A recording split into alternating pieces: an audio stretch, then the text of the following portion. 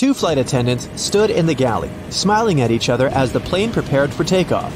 Usually, it would be a hectic time, ushering passengers in and settling them. Yet, this is a time for fun. Their flight is a ghost flight, devoid of passengers. If you ever wondered what the crew gets up to on empty flights, you're about to find out.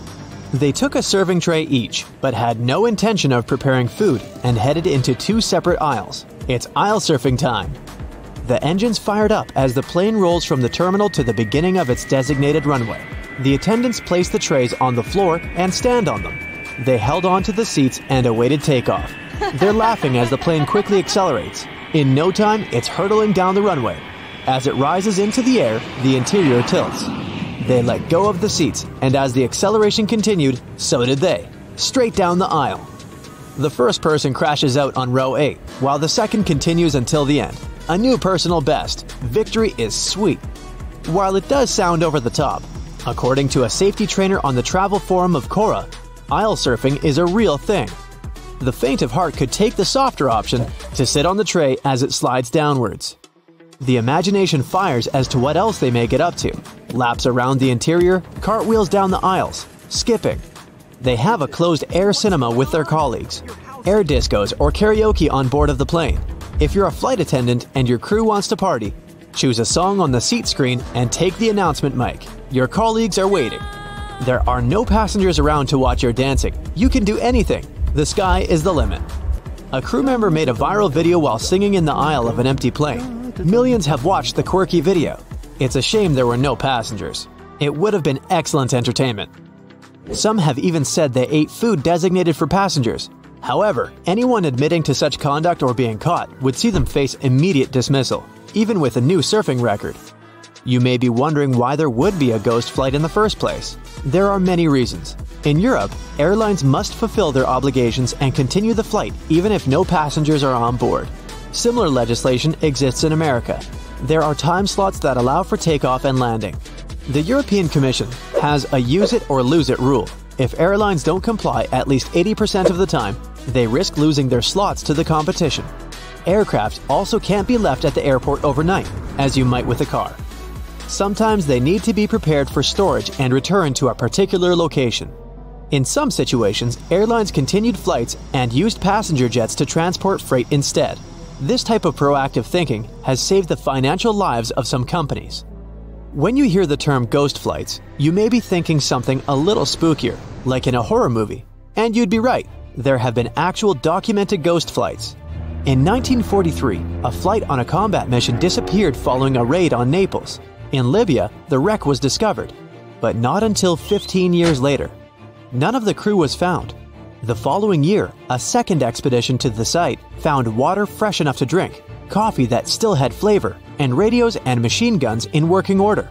The public became fascinated. It was a ghost flight mystery. For most flight attendants, their everyday experiences aboard an empty plane aren't particularly spooky or as much fun as our aisle surfers. They're far too busy for all of that. Your typical plane will land, and the passengers depart, leaving behind quite a mess. Not everyone is as tidy as you and I. At this point, the cleaners race on board, vacuuming floors, picking up rubbish, and wiping down all surfaces so that the new passengers have an excellent clean environment. The cleaners must work fast. They have a deadline. The plane must be ready to take off again in under 80 minutes, sometimes a lot less, depending on the aircraft. This time is called turnaround. The more extended the plane sits on the tarmac, the less money the airline makes. They want to make the turnaround to be as short as possible. Time is money after all. While the plane is being cleaned, the ground crew are refueling. Many thousands of gallons are required, depending on the aircraft's size, weight, and length of the necessary journey. Without waiting for the cleaning crew to finish, the catering crew entered the plane. They often have to step around each other as meals are stored in the galley. The allocated meals must at least match the number of passengers on the imminent flight. Like fixing a torn seat, any minor repairs have to wait until a more extended stopover. As the organized chaos continues, the baggage holds are emptied by ground staff, while the new baggage arrives. Some of the more complex handlings can be moving the luggage to the carousels. There isn't much room, and sometimes the handler will have to crouch down low to get the job done. A lot of strength and skill is required, and the clock is ticking. The attendants are busy too. They must ensure that the catering crew has filed the upcoming meals and drinks in their proper places. They check off their inventory and prepare for the incoming passengers. They exercise their face muscles. Soon, they'll be wearing that smile non-stop and saying, "Good day," 200 times in a row. While they're always friendly, they have to deal with all sorts of behaviors, which can test the patience of even the sturdiest of attendants. Based on a list of 17 behaviors observed through the years, a flight attendant would give the following recommendations to the passengers. The flight attendants at the boarding door say hello to every passenger, sometimes over 200 times in a row. Would you please say hello back? They're happy to help and recommend passengers push the buzzer only when necessary. The attendants collect trash during specific times, wear gloves, and prefer not to race back and forth. There's something that bothers most people when passengers take off their shoes. Please make sure to have a fresh pair of socks. If you sit in the exit row, please don't put any luggage under the seat in front of you, because it can block the way of the flight attendants. For example, if they need to use rubber slides urgently. Everybody knows about the rule to turn off the mobile phone, but not everybody knows why it's so important. Let's suppose all the passengers turn on their phones. In that case, the high-frequency electromagnetic fields of the mobile phones can disturb the plane's navigation system and cause false indications. There is a risk the pilot can make a wrong decision about the landing, especially if it's in terrible weather. The crew recommends keeping the seatbelt fastened during the whole flight, even if the sign is turned off, because heavy turbulence can occur unexpectedly, and the plane can be put 900 feet lower. You can loosen up your belt to feel comfortable, so the flight attendants will be happy you're safe. Passengers get into a confined space on board an airplane and may unconsciously begin an instinctive struggle for a place under the sun. Please keep in mind that this is a temporary condition. Treat each other with respect, and keep your seat back straight while the food is served, or when your neighbor gets to the seat. Passengers sometimes leave their headphones on while conversing with a flight attendant. The attendants may ask the passenger if they want refreshment, and they might get a blank stare in return. Would you mind taking off your headphones? Something that happens on every flight is when the plane is about to take off and someone decides that they want to go to the bathroom. It's all about good timing. Preferably not when the plane is hurtling down the runway at full speed. Please wait till the takeoff is over because it may be dangerous. While their job can be tiring, fortunately for us, flight attendants are patient, kind, and friendly people. They push on regardless of how tired they may be. International flights in particular can be long, taxing affairs. So, who could blame them if they find themselves on a ghost flight and decide to let their hair down, aisle surfing a bit with pleasurable distraction? And what would you get up to if you happen to find yourself on an empty flight? Who doesn't want to cut down on flight tickets when they're planning a trip? Here are some useful tips on how to get the best deals. Some cities like London and New York have more than one airport, so consider flying through alternate airports. Some of these airports are too far away from the city center. That's why tickets will be cheaper on the flights that land there.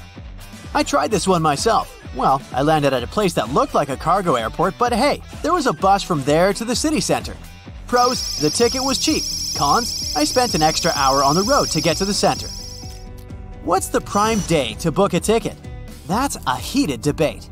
Apparently, Tuesdays are better for booking a flight. More specifically, ticket fees at around 1:30 p.m. can be the cheapest. So, if you have plans to buy tickets for your dream vacation, go for a hunt on this specific day and time.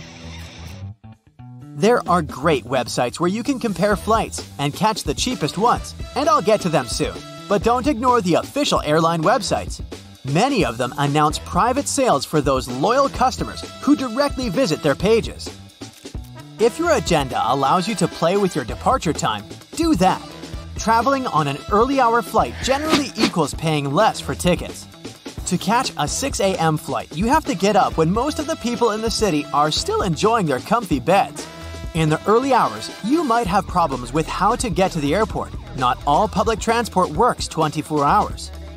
Another problem would be your cat accidentally turning off your alarm. This is why these flights generally come cheaper. The same principle applies to late-night flights too. People generally don't want to fly after midnight, so prices drop accordingly. Look at the bright side. You have more time to wander around once you get to your destination. Flying with a connection is another way. It's a fairly cheap option, especially on longer haul flights. This method has a downside. Your plans can be changed with one word: delay.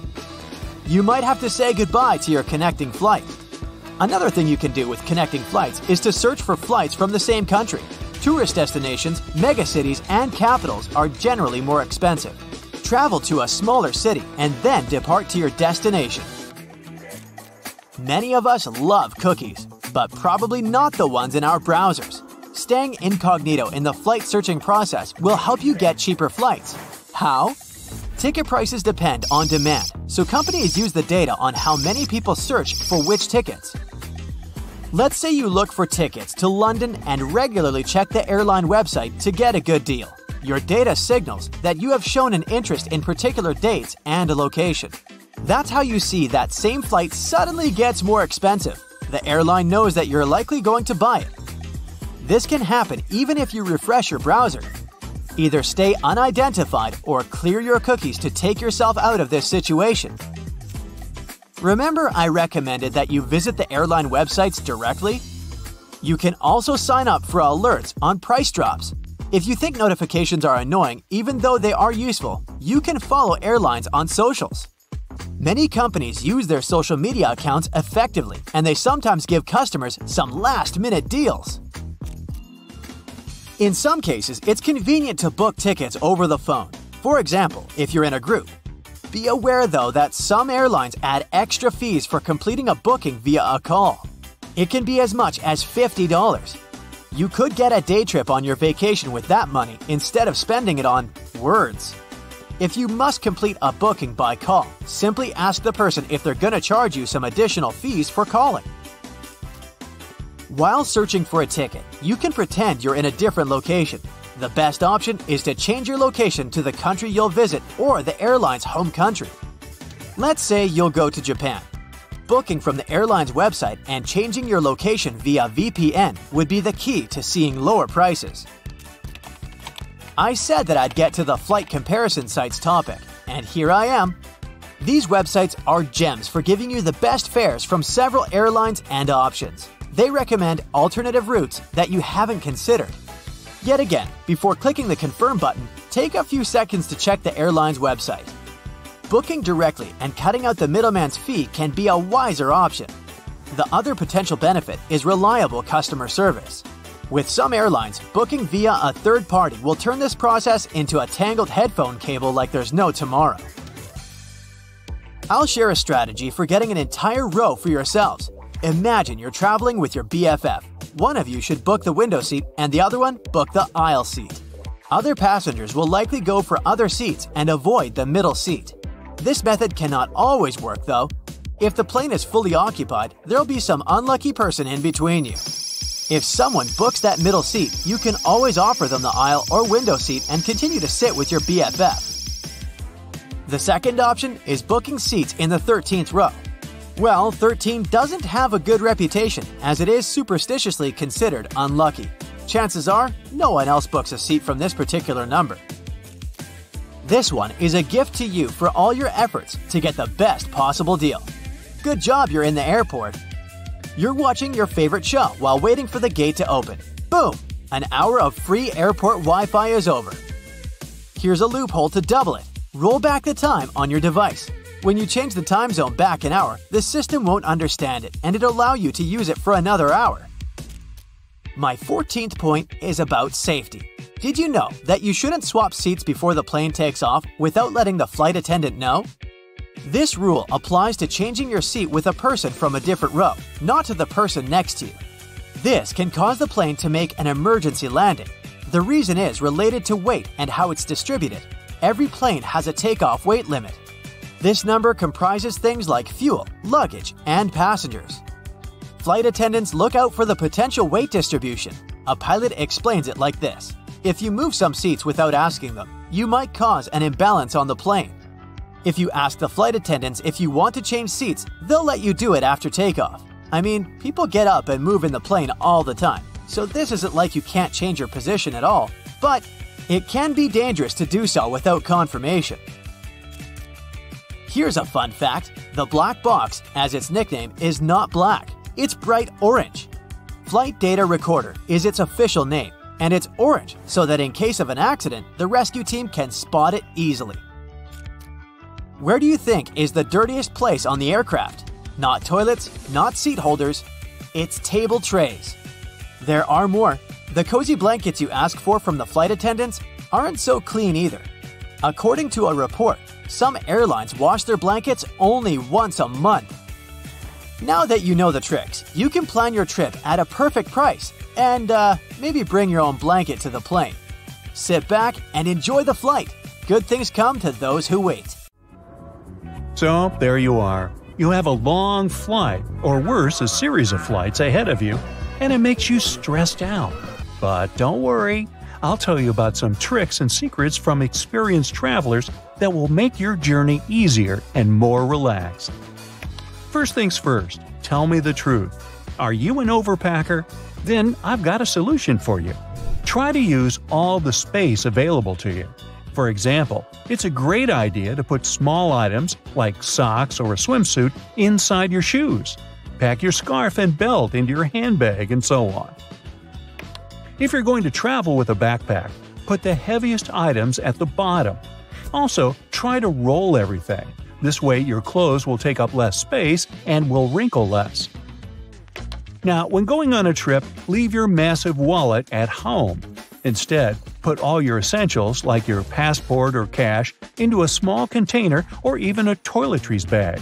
You can also use a mint tin to keep your credit cards and money. Put everything inside, then cover it with a piece of paper and fill the tin with mints. Voila! The perfect hiding spot is ready. Leave large bottles of ocean or moisturizer at home. Get a contact lens case and fill its compartments with the products you need. It'll come in handy during the flight. The air is really dry inside the plane. You can use small travel containers for literally any product you think you'll need during your trip. But if you're worried some liquids might spill, put some plastic wrap over the top of the container, and only after that, cover it with the lid. If you have some vitamins or other pills with you, you can get a travel pill organizer like this one from Amazon.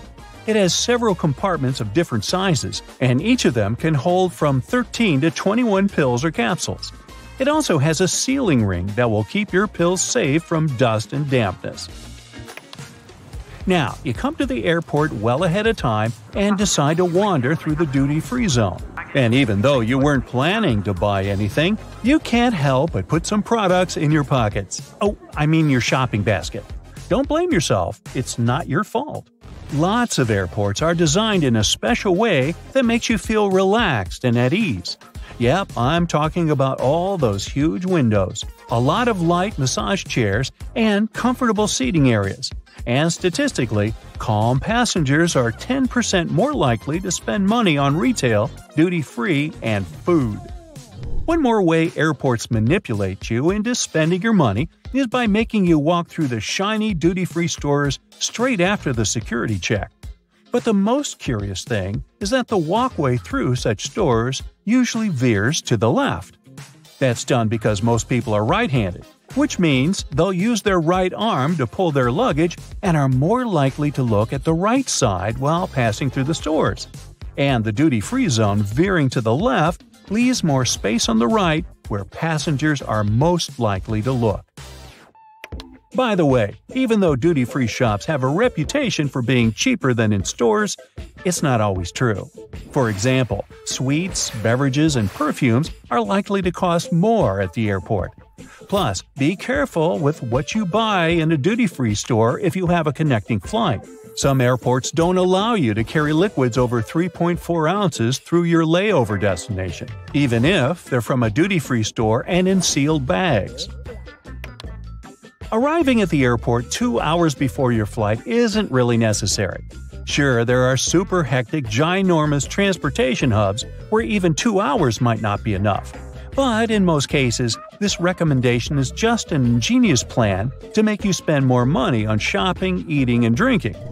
After you pass all the security checks and passport control, you'll have the golden hour ahead. That's 60 minutes during which you're most likely to open your wallet. to buy a coffee and sandwich, get a book to read, or even spend a hefty sum on a new perfume. Buying bottled water at the airport can easily make you go bankrupt. There's just one thing every traveler should know. There's free water at most airports. Just bring an empty water bottle through the security check and find a water refill station. These places are usually located near restrooms. If you can't find a modern refill station, there must be at least a water fountain. Now, if you have an opportunity, don't exchange cash at the airport. You'll never get a good rate there. Those who have forgotten to buy some currency beforehand can instead order it online and collect it at the airport. Some services only need a few hours' notice for such an order. Or it might be even better to use an ATM to withdraw some cash at your final destination. Now, to make your trip more stress-free, invest in a high-quality suitcase. This way, you'll be sure that its zipper won't break and your stuff won't end up scattered among other people's luggage. The best option is to get a lightweight one too. You don't need additional weight while traveling, right? And spinner wheels will help you move your suitcase around much more easily. If there's a possibility, put an electronic tracking device into your suitcase before you check it. It'll help you track your bag during your trip. It doesn't have to be something expensive. You can get one at a reasonable price. Now, here's a very important tip. Take a picture of everything you've packed in your bag before you go to the airport. This way, if your luggage is lost, you'll be able to make a claim with the airline or your insurance company by showing them the items that have been lost. It's bound to increase your chances of receiving compensation for your stuff. You might also consider printing out a copy of your boarding pass and putting it inside your suitcase. This way, if your suitcase gets lost, it'll be easier for airport workers to identify it. Now, if you wear contact lenses, take them off before boarding the flight. That dry air inside the aircraft can dehydrate your eyes and make contact lenses immensely uncomfortable. Ow! When at the airport in a new country, you might be tempted to try some new food it has to offer or buy some unusual snacks to feast on later on the plane. Well, don't do this. Eating anything you're not used to before flying may result in spending more time than planned in the plane's bathroom. You know what I mean? Where's my passport? Ah, here it is. Whew! Wait, have I left my credit card at the store? No, it's here. Does that sound familiar? If you tend to worry about your documents and cards while wandering through the airport crowds, you can get yourself a multi-pocket neck wallet like this one. It has an adjustable neck strap and has enough space to hold your passport, cards, cash, and even your keys. If you're traveling with your family, you can get a large family travel wallet. You can find one spacious enough to contain all your documents and the most necessary stuff you need to have at hand while traveling. And if it's also divided into several named compartments, and some of these products are, you won't need to waste time trying to remember into which one you put your credit card. And here's a bonus fact for you. If you ever see the letters SSSS or *S* on your boarding pass, get ready for additional security checks. Instead of these letters, there may be a checkerboard pattern. Anyway, if you have any of these marks, your carry-on luggage can also undergo a thorough inspection. Why might they choose you for secondary screening? Well, some of the criteria are making a one-way reservation or paying cash for your ticket. In some cases, the selection is absolutely random. Hi there, I'm Tucker. Me and my human travel all the time, and together we've gathered a lot of pet plane traveling tips we'd like to share with you today. Now, I may be a dog, but my human always makes sure I have my own suitcase. It includes my health certificates and medical records and all my human's contact information. These are all in a pocket that's easily reachable, so we can provide them to the airport personnel if necessary. We always make sure I have all my food in bowls, as well as all my grooming tools and products. That includes my brush, some pet wipes, my leash, and bags for when I need to use the doggy restroom. I once lost my collar on a hike, so we never forget to bring a spare collar with my ID tag. Now, if we're going on a longer journey, I always bring my favorite toy and a blanket. It keeps me calm and comforted in each new location we visit.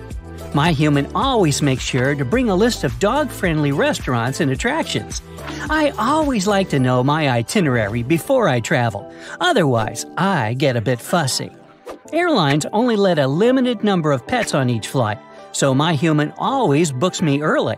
That's because some airlines have requirements that can take months to prepare. Now, I'm a Labrador, so there are no restrictions for me to fly on most airlines.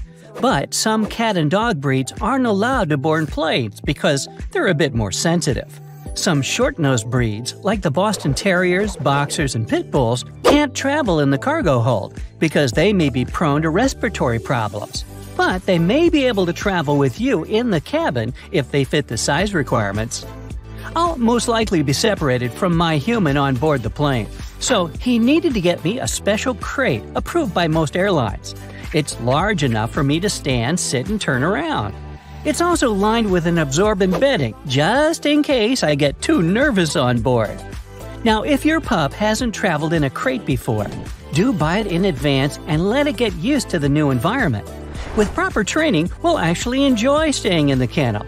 We'll see it as a safe, comfortable place we actually like to hang out in. The easiest way is to just feed the dog in the kennel a few weeks in advance leading up to the flight day.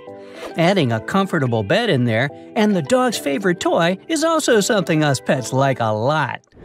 If our flight has a layover, we always pack a bit of dry food for me to enjoy in case I need a snack between the trips. The airline personnel will be nice enough to help me with it. Now, me and my human came up with this neat trick in case I get thirsty too. We freeze my filled water dish the night before.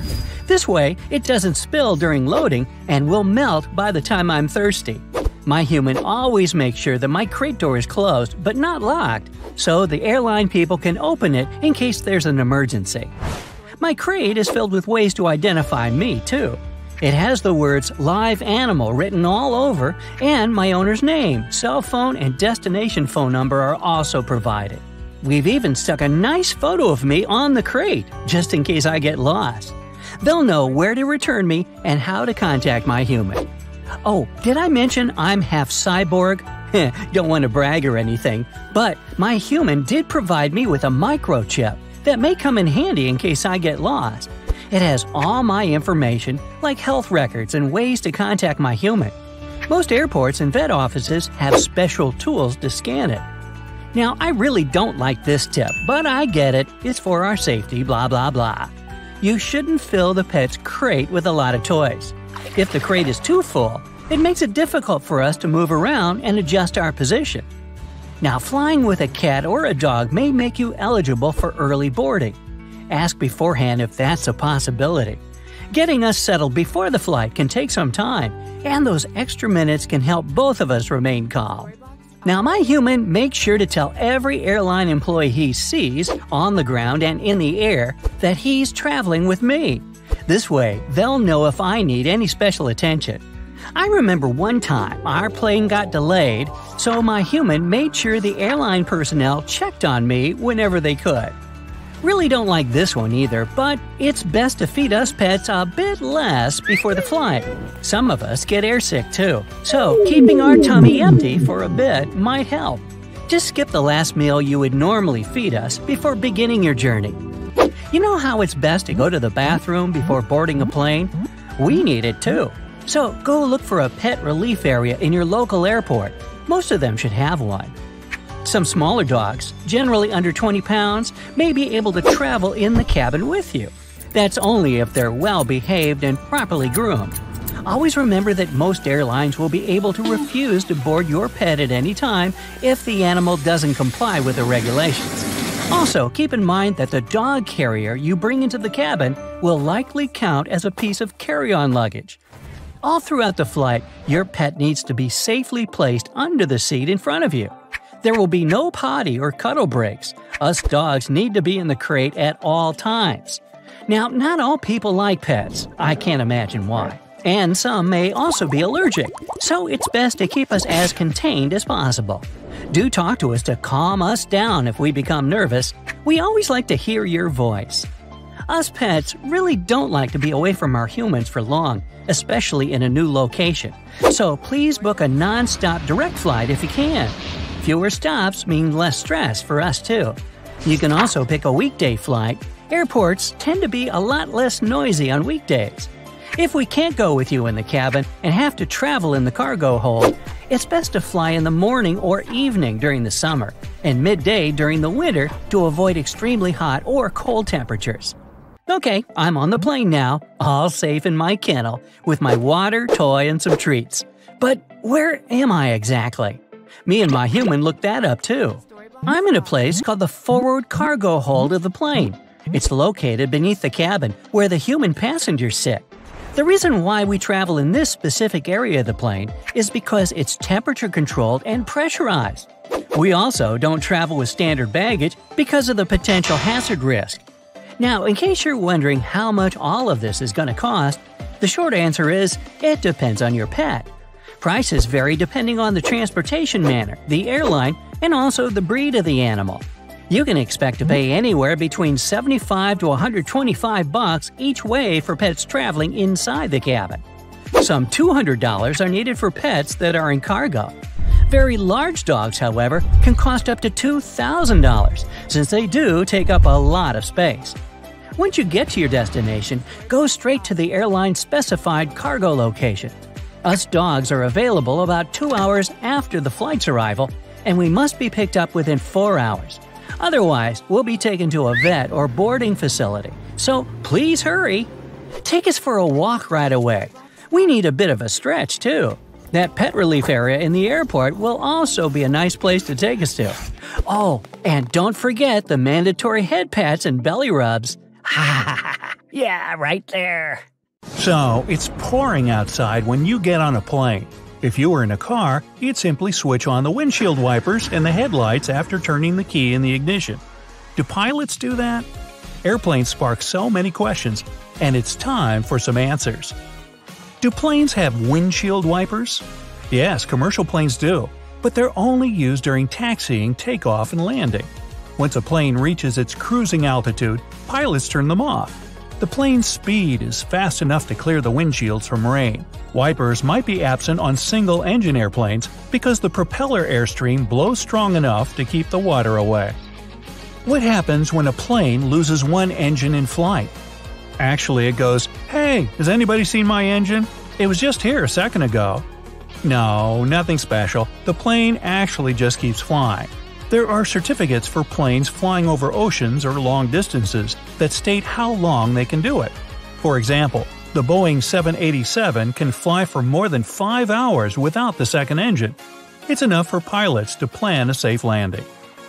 Well, why is it so cold on a plane? The temperature on board averages 74 degrees Fahrenheit, about the same as in most office buildings. But you feel so cold because your body doesn't move much, producing less heat to warm itself. The crew doesn't turn the heat up because hot air can cause some passengers to faint during the flight. Do airplanes have horns? Yeah, and some of them have a whole trumpet section. Actually, yes, they do have horns, but pilots don't use it to scare away birds or get other aircraft's attention in the sky.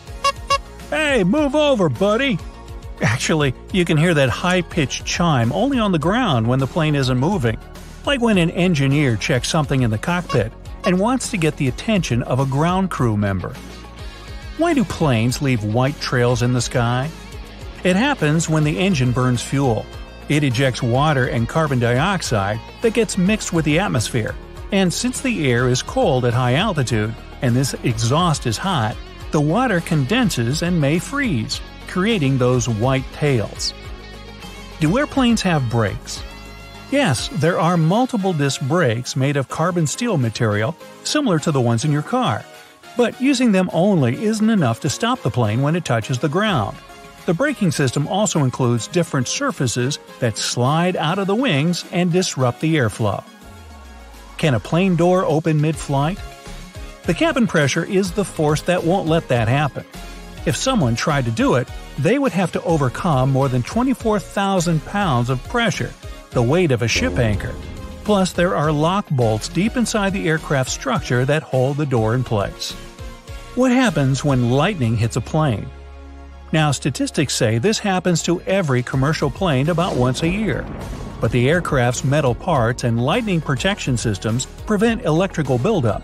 So, in most cases, this leaves a plane with only a scorch mark on its surface. Why don't the seats and windows always line up? Good question. All commercial planes are designed with seats and windows perfectly aligned. But when an airline buys a jet, it often chooses to add extra seats. More seats mean more passengers and more tickets sold. And less of a view and less legroom for you. See how that works? Why do flight attendants touch the overhead compartment? You'd think that they're checking to see if it's closed tightly. But nope, they use a scalloped handrail hidden at the bottom of the overhead compartment for a steadier walk along the aisle. What are those white spiral marks on engines for? Well, since the ground staff wear hearing protection, they can't rely on their ears to decide if it's safe to approach the plane. Seeing that moving swirl on jet engines prompts them to stay away from the area. Why are there holes in airplane windows?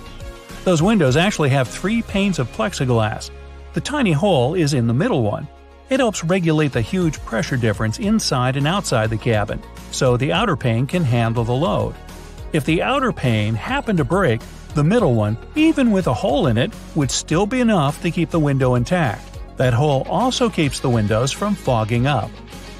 Why are there hooks on the wings? If there is an emergency landing on water, passengers have to step on the slippery wings to use some emergency exits. That's why crew members secure one end of a rope to the door frame and the other to the wing through the hook. Another rope is secured in the second hole, safely leading passengers along the wing to the inflatable slide. Why do the wings have different colored lights? It's for Christmas. No, that red light on the left wingtip, the green one on the right, and the white one on the tail make up the plane's navigational lights. They let other pilots know the plane's position and the direction it's moving in, toward them or away. Do planes have ignition keys? Well, since ignition keys are usually a security measure, most commercial planes don't need them. They're locked in hangars under 24/7 surveillance. To start the engine, a pilot just pushes buttons and turns switches. But smaller private planes, like a Cessna, have ignition keys to start the engine and even locks on the doors. Why are there triangles above the windows? These black and sometimes red stickers let the crew know which window is best to look out when they want to check the moving parts of the wing. If you get motion sickness during the flight, try to choose a seat between the triangles for a more comfortable trip. How can you get extra space on a plane? Well, if you're lucky enough to get an aisle seat, there's a magic button near the hinge under the armrest closest to the aisle. Press it, and the armrest will swing up to the back of your seat. Why are most planes white? Well, this color reflects the sun better than any other, so it helps keep a plane cool. It's also much easier to spot any cracks, dents, leaks, and other faults on the white surface. And paint makes a plane 1,200 pounds heavier, causing it to burn more fuel. Airlines save money by not painting them. Why don't airplanes have parachutes for passengers? Well, like paint, parachutes would also add extra weight, around 8,000 pounds.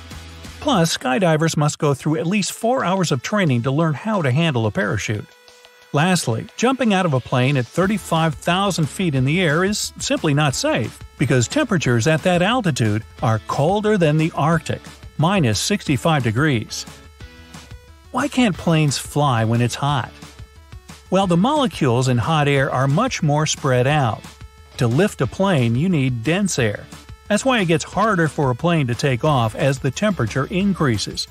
Besides, scorching weather can overheat the internal machinery or even melt some of its parts. So, if it gets 104 degrees Fahrenheit outside, your flight might be delayed. Why do planes have round windows? The very first commercial planes had square ones, but after some time, they started flying at a higher altitude that demanded the cabin be pressurized.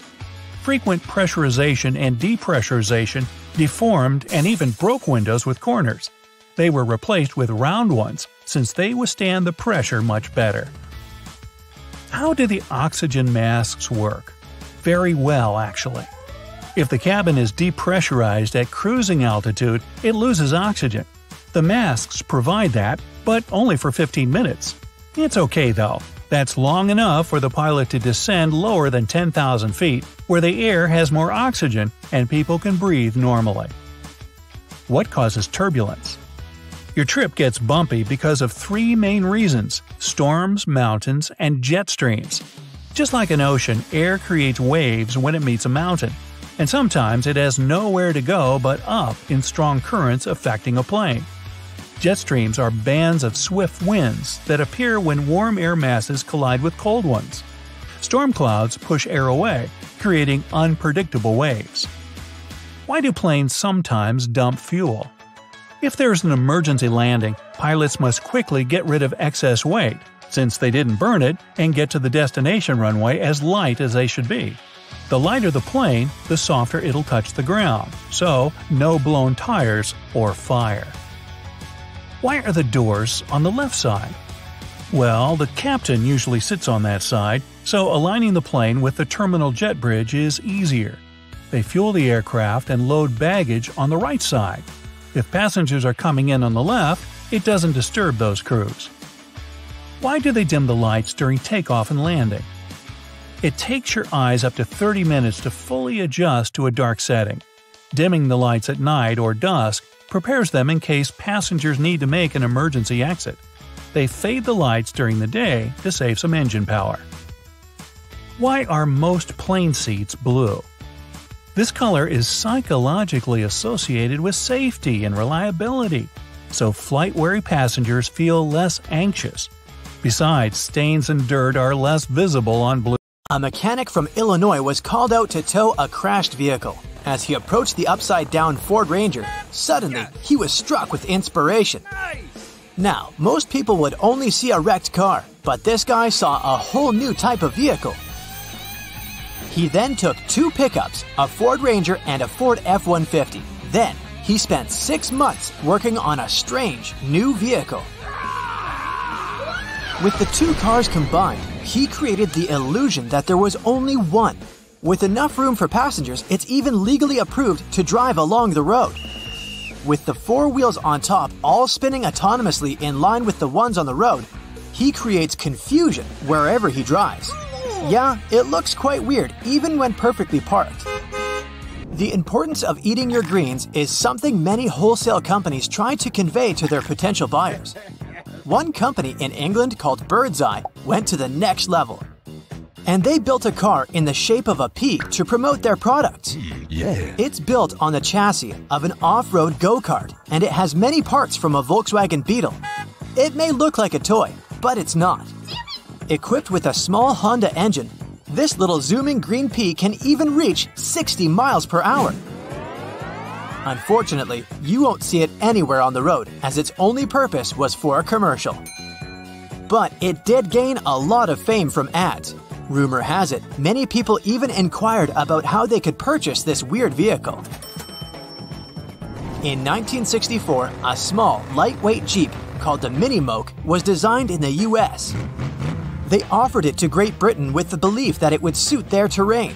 Still, the car was rejected for its low ground clearance, and the open side doors weren't quite adapted for the English weather. It was further offered to warmer climates in Portugal and Australia. Ooh, yeah. The idea was that it could be used for tourism, and it could be an easy way to travel around. But without any other use for fun activities like four-wheel driving, it lost popularity. Still, with the introduction of electric engines, it's making a comeback. Well, it's no surprise. The clearance now is higher, the seats are more comfortable, Oh, yeah. and the price is quite affordable too. The car costs about $21,000. In the early 20th century, cars began to rule the streets. Some of them were steam-powered, but that was far too noisy. There were even electric vehicles, but as they couldn't be powered outside of cities, they also failed to catch on. But there was another, stranger design. In the early 1920s, the Layat Helica was invented. It was also called the plane with no wings. In this car, the driver sits in the front with one passenger seated behind. Yeah. The aerodynamic body of Layat Helica is structured similarly to a plane. It's mostly made from plywood, with a large propeller on the front to push the car forwards. The designer believed that all the added weight from normal car parts added unnecessary weight. At the time, steel was incredibly important for other uses, and the lightweight frame was his solution. Weighing about 550 pounds, this vehicle could reach speeds up to 106 miles per hour. That all sounds fantastic, but there was a serious downside. The car was incredibly noisy, and to protect their ears, people had to wear similar headwear as though they were in an actual plane. Not the best choice for a road trip, but surprisingly, 30 of these were sold. With a shortage of fuel in the 1940s, inventors were trying to find alternate forms of transport. The electric vehicles were looked at again after being left on the drawing board for the past 30 years. So, a brand new electric car, Lof Electric, was designed in 1938 and then built in 1942. It's a three-wheeled egg-shaped vehicle with room for only one passenger. This egg on wheels was powered by a battery pack. One full charge was enough for this little egg to travel up to 63 miles. It could ride along the roads at its top speed of 44 miles per hour. This tiny car was also quite lightweight, only about 770 pounds. I wish I had such a car today. It would squeeze into any parking spot. Yeah. Bonus, there were no blind spots in this car, with a 270-degree view around it. But unfortunately, it didn't catch on, and only one was ever made. German engineering has always been at a high standard with automobiles, and one model, the Amphicar, took them to another level. A car that could also be driven into the water and could function as a boat. While driving at modest speeds on the road, the wheels are slightly lower than normal, but once in the water, the front wheels work as rudders. It could sail at a speed of up to 7 knots. The designers were aware that it wasn't the best boat or car, so they advertised it as the best boat driven on the road and the best car to sail on water. It was actually pretty decent as a seaworthy vessel. Many people were surprised that there were no leaks, even if left docked for several hours. It grew in popularity, and almost 4,000 vehicles were sold in the 1960s. It even inspired several more models of boat cars in the automobile industry. Have you ever wanted to hire a limousine? What if the limo is crossed with a plane? One guy decided he wanted to combine his love for a 727 plane with the ability to drive it on the road. First, he found a plane. Then he removed the wings and the tail from the body and attached the plane's body to a Mercedes-Benz bus. So, it's kinda a regular bus in a plane's disguise. Stretched at 52 feet, it became the biggest limousine in the world. There's enough room for 40 people, but it can still drive at up to 124 miles per hour. The cockpit is mostly preserved. However, a steering wheel was replaced to drive the limo, for obvious reasons. The original folding staircase still works, making it a nice welcome to passengers while boarding the Boeing limo. Surprisingly, it's registered to be driven on the road, and you can even rent this 24,000-pound limousine. At the beginning of the 20th century, car engines became a lot more efficient, and the availability of affordable gas helped automobiles really kick off. Back in 1927, car designers invented something really posh. Meet Bugatti Royale. It was the most luxurious car ever made. At 21 feet long and weighing 7,000 pounds, almost twice the average weight of a sedan built today. However, at the time of its creation, there was a great decline in the economies around the world. Unfortunately, this lavish car wasn't a success. Even the royalty of Europe had no interest in such an extravagant purchase. 25 had been planned to be made, but as interest faded, only 3 were sold. The production line ceased with only 7 built in the end. The engine design was based on a French aircraft engine and is the largest ever built. But following the failure of the Bugatti Royale, The remaining engines were reused for newly built high-speed rail cars for the French railway system. In 1930, an inventor, John Archibald Purves, created something he believed will be the high-speed vehicle of the future. He got his inspiration from designs made by Leonardo da Vinci. John felt that the brilliant man was onto something. He then created the Dynasphere, a mono-wheeled vehicle that ran on electricity. This 10-feet-high singular wheel, made from lattice iron and covered in leather, weighed around 1,000 pounds. The driver's seat and the motor are connected and mounted on wheels. At first, steering was only possible when the driver leaned to either side, but later, a steering wheel was implemented to make it easier. It could reach up to 30 miles per hour. There was some interest in it as a fun activity for the beach. And a modified version with 8 seats was also made. But unfortunately, the designer's vision of giant wheels covering the highways instead of cars didn't come true. Probably because he has yet to find a way to stop it from moving, other than running into something. That little yellow hook you can see from the airplane's window if you're sitting next to the wing is there to help you in case of an emergency landing. Inflatable slides can only be deployed from the emergency exit doors in the front and the tail of the plane. In the middle, the passengers would have to walk right out on the wing and get to the ground from there. But jumping from the plane wing isn't safe because it's just too high.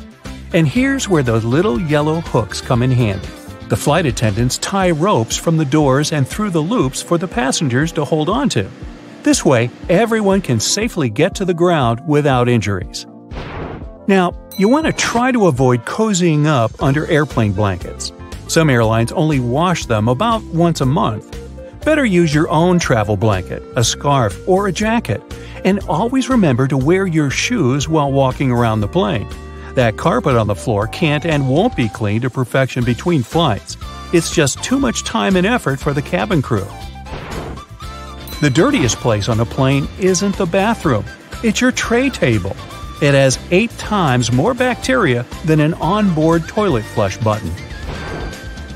Now, in case of emergency, oxygen masks only have enough airflow to last for about 15 minutes.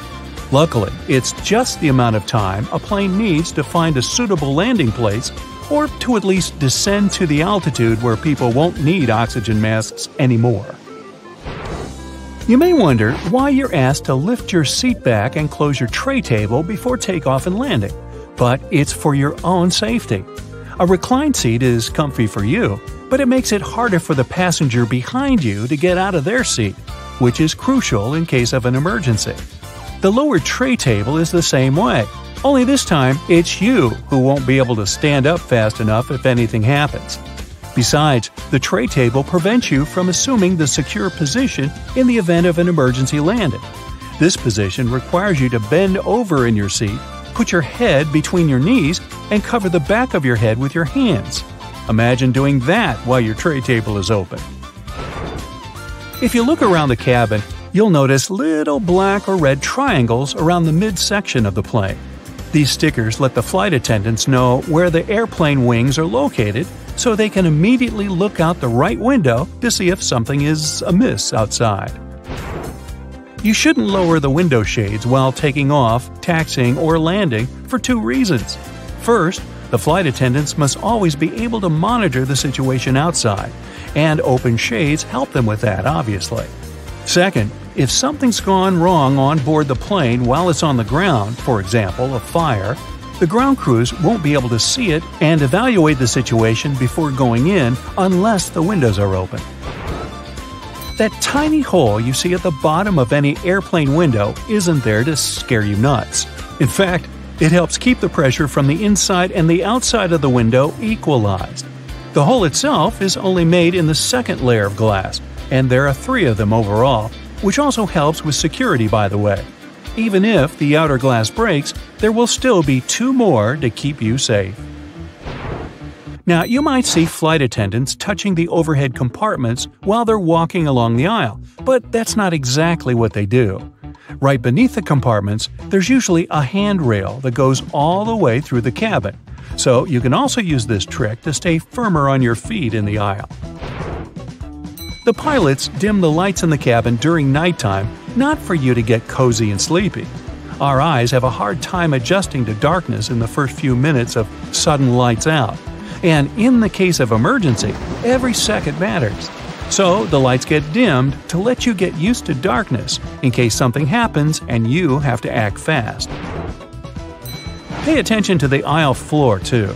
If there's an emergency landing at night, there will be 2 luminescent strips along the aisle showing you the way to the exit. Follow them to get safely out of the plane. Flight attendants also suggest counting the seats between you and the emergency exit once you're seated. This will help you navigate in case there's no other guidance available. If a lightning bolt hits the plane, the passengers won't feel it. The entire aircraft is covered with aluminum coating that conducts electrical current and doesn't let it inside. This protection is tested using a lightning simulator. Airplane windows are round because the air pressure is evenly distributed this way. If the plane's windows were square, strong air currents would accumulate in the corners of the windows, depressurizing the cabin. And that's bad. Don't think you become untouchable if you go to the airplane toilet. The bathroom door can be opened from the outside. There's usually a small latch at the top of the door that allows cabin crew to get you out of there. It's useful for both getting to people doing something suspicious in the bathroom and helping those who don't feel well and, for example, collapsed while in the toilet. Yeah, let's avoid doing that. The plane's wings flash red and green lights at night to show the direction the plane is heading in. A green light is always on the right wing, and a red one is on the left. Aircraft tires are designed to withstand 4 to 5 times more pressure than they actually experience upon landing. The wheel is more likely to break than the tire. Pilots always have different meals. This is necessary to reduce the risk of food poisoning. The flight can still go well if one of the pilots has gone down because of a stale burrito, but not if it's both of them. And try not to both of you eat the fish. Some airlines don't allow pilots to have beards. Facial hair can prevent securely fitting the oxygen mask, and pilots must always remain conscious. The seats are blue in most aircraft because this color soothes people. It's also easy to keep clean. The rumbling noise you hear after boarding the plane is luggage being loaded on the plane. The compartment is right beneath the cabin, so it can sound quite loud sometimes. On most flights longer than 7 or 8 hours, pilots have access to a specially designed rest seat in or near the cockpit. Flight attendants typically have a section of the cabin reserved for them, and it's sometimes separated from the passenger areas. Some larger aircraft even feature private crew quarters above or below the main cabin. The wings of most passenger aircraft are located at the bottom of the plane. It's called a low wing. Firstly, if you install the engine under low wings, it'll be closer to the ground and easier to repair. Secondly, the wings will take on part of the shock in case of a hard landing. And if the plane falls into the water, then the wings become a life-saving pillow. By the way, a plane can stay afloat for 10 minutes to 60 hours. It all depends on the model of the plane, weather conditions, and pilot skills. Now, most airplanes are white because this color best reflects the sun rays and the aircraft body doesn't heat up as much. Also, the damage is best seen on white, and white paint is simply cheaper. Shoulder straps seem more secure than just a waist belt, but not in the case of planes. When the plane gets into turbulence, it's tossed a bit in the air. The waist belt will simply hold you in place in case of a more severe shake. Shoulder straps would require more space between the seats, and this is not justified on a plane. In a car, the impact is usually much stronger, so you need that shoulder strap not to whoosh through the windshield. Flight attendant seats do have passenger straps, but that's because they are much less comfortable than passenger ones. They're narrower and positioned facing the passengers. Flight attendants need extra protection simply not to fall off their seats if the plane shakes hard enough. Also, they have to help and direct people during potential evacuation, and for that, they need to be in top shape. Now maybe you've noticed that you always enter the plane from its left side. Firstly, the captain usually sits on that side. This way, it's easier for the captain to align the plane with the terminal jet bridge. Also, the aircraft is fueled and loaded with the baggage on the right side. If passengers come from the left, the crew can do their job undisturbed. The Himalayas have some of the highest peaks in the world, including Mount Everest. But it's no surprise airplanes find it difficult to navigate the area. But why are commercial airplanes actually banned from flying there? For starters, these mountains have an average height of more than 20,000 feet. Mount Everest, the highest mountain in the entire world, stands at 29,037 feet high above sea level. The area is rough, filled with snow, and has almost no flat surfaces. In case of sudden cabin depressurization, it would be really difficult to perform an emergency landing, since there's literally no flat area there. More so, the low oxygen environment at such an altitude means there's likely to be a lot of turbulence. Not only is it really unpleasant for passengers, but random air movements and high wind velocity means that it's really difficult to maneuver the airplane.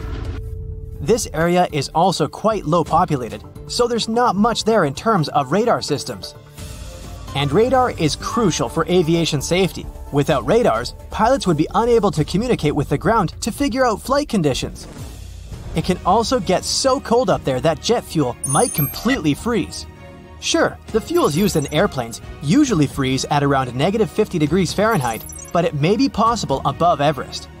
The lowest temperature was recorded there back in December 2004, when thermometers showed a staggering -44 degrees Fahrenheit. So, no wonder pilots don't want to ever take that risk, especially on a commercial flight. Among the few airports located in the Himalayas, there's one considered to be the most challenging to land in the world. Only 8 pilots on the planet are certified to do it. It's called Paro International Airport, and it's located in Bhutan, a landlocked country in the eastern Himalayas. First, landing there is so dangerous because you're literally flying through some of the world's tallest mountain peaks. Not to mention that those 8 pilots also have to consider strong winds. Despite the challenges, they do manage to safely land over 30,000 people each year. Moving further, there's no radar there to guide the pilots, so they need to maneuver the aircraft entirely in manual mode. The pilots need to track their movements based on specific visual landmark checkpoints as they approach the runway. Moreover, flights are only allowed there during daylight hours and under good visibility. These pilots also need to watch out for utility poles and roofs on the hillsides too. It means they often squeeze their planes between mountain peaks at 45-degree angles before dropping quickly onto the runway. No wonder only 2 airlines fly to Paro International Airport. Apart from these commercial pilots, there are specially trained helicopter rescue pilots who spend most of their career at 20,000 feet in the sky. Most of the time, they partner with equally experienced climbers who train by crossing the Khumbu Icefall. It's dubbed the most dangerous square mile on the planet. Made up of ice pillars as tall as a 6-story building, this huge stretch of the glacier on Everest's western side is filled with bottomless ice holes. It takes between 4 to 12 hours to get from one edge of the icefall to the other, depending on the experience of the climber.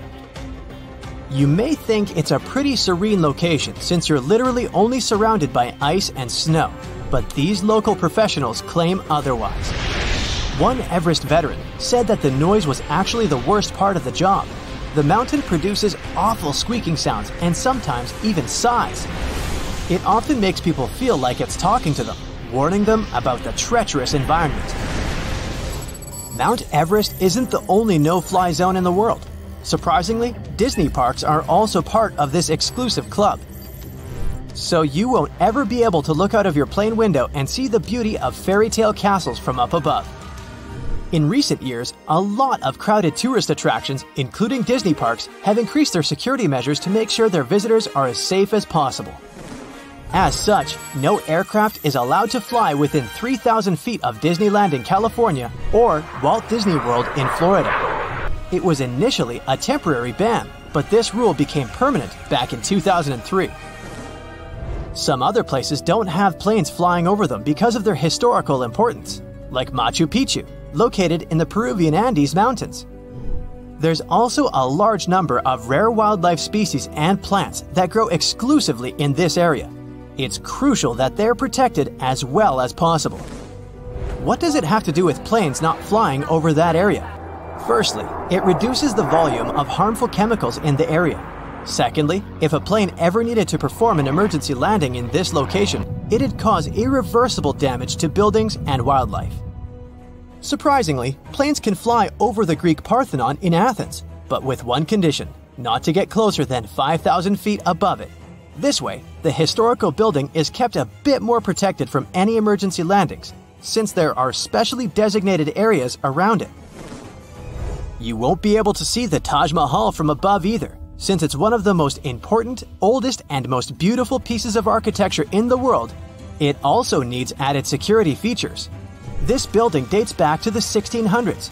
UNESCO announced it a World Heritage Site in 1983. The Indian authorities set up a no-fly zone above it in 2006. They did it to safeguard not only the building itself, but also the crowds of tourists that come there each year, 7 to 8 million people. Buckingham Palace is well known for being the residence of British monarchs. So, for the Queen's security, a no-fly zone was set up here too. Planes aren't allowed to fly over Windsor Castle either, to make sure the royal family is equally protected. Other important British buildings with no-fly zones include Number 10 Downing Street, the British Prime Minister's official residence and office, and the Houses of Parliament. George Washington's home in Mount Vernon, Virginia, can only have planes flying above it at more than 1,500 feet. The historical wooden mansion was built for President George Washington between 1758 and 1778. Unfortunately, the building has seen a lot of damage over the years, so in an effort to preserve it better, authorities decided to prohibit vibrations produced by flying aircraft. That's why another no-fly zone was established there. It covers the airspace above this National Historic Landmark. That's probably the reason why you'll rarely see pictures of this house from above. Since it's the residence of the US President, it's not allowed to fly over Washington, D.C. It's also the home of Congress and other establishments. So, the authorities set a special flight rules area, stretching for 30 miles around Ronald Reagan International Airport. This means that it's one of the airports with the most precise takeoffs and landings. Pilots have to carefully tackle no-fly zones, which sometimes results in uncomfortable takeoffs for passengers. Whenever a pilot breaks a no-fly zone, it's a big problem, like the one that happened back in 2005, when a pilot accidentally steered the plane into a prohibited zone. The capital had to be evacuated immediately, and their regular activities were interrupted. Other capitals of the world have similar requirements, like Budapest, for example. In the capital city of Hungary, planes aren't allowed to fly over the ancient inner city of Pest and the Buda Hills. Almost all air traffic is generally prohibited above Paris too, with some exceptions. Aircrafts flying no lower than 6,500 feet. Flying helicopters are also a big no-no within the city limits. Only certain choppers undertaking precise missions can get special authorization.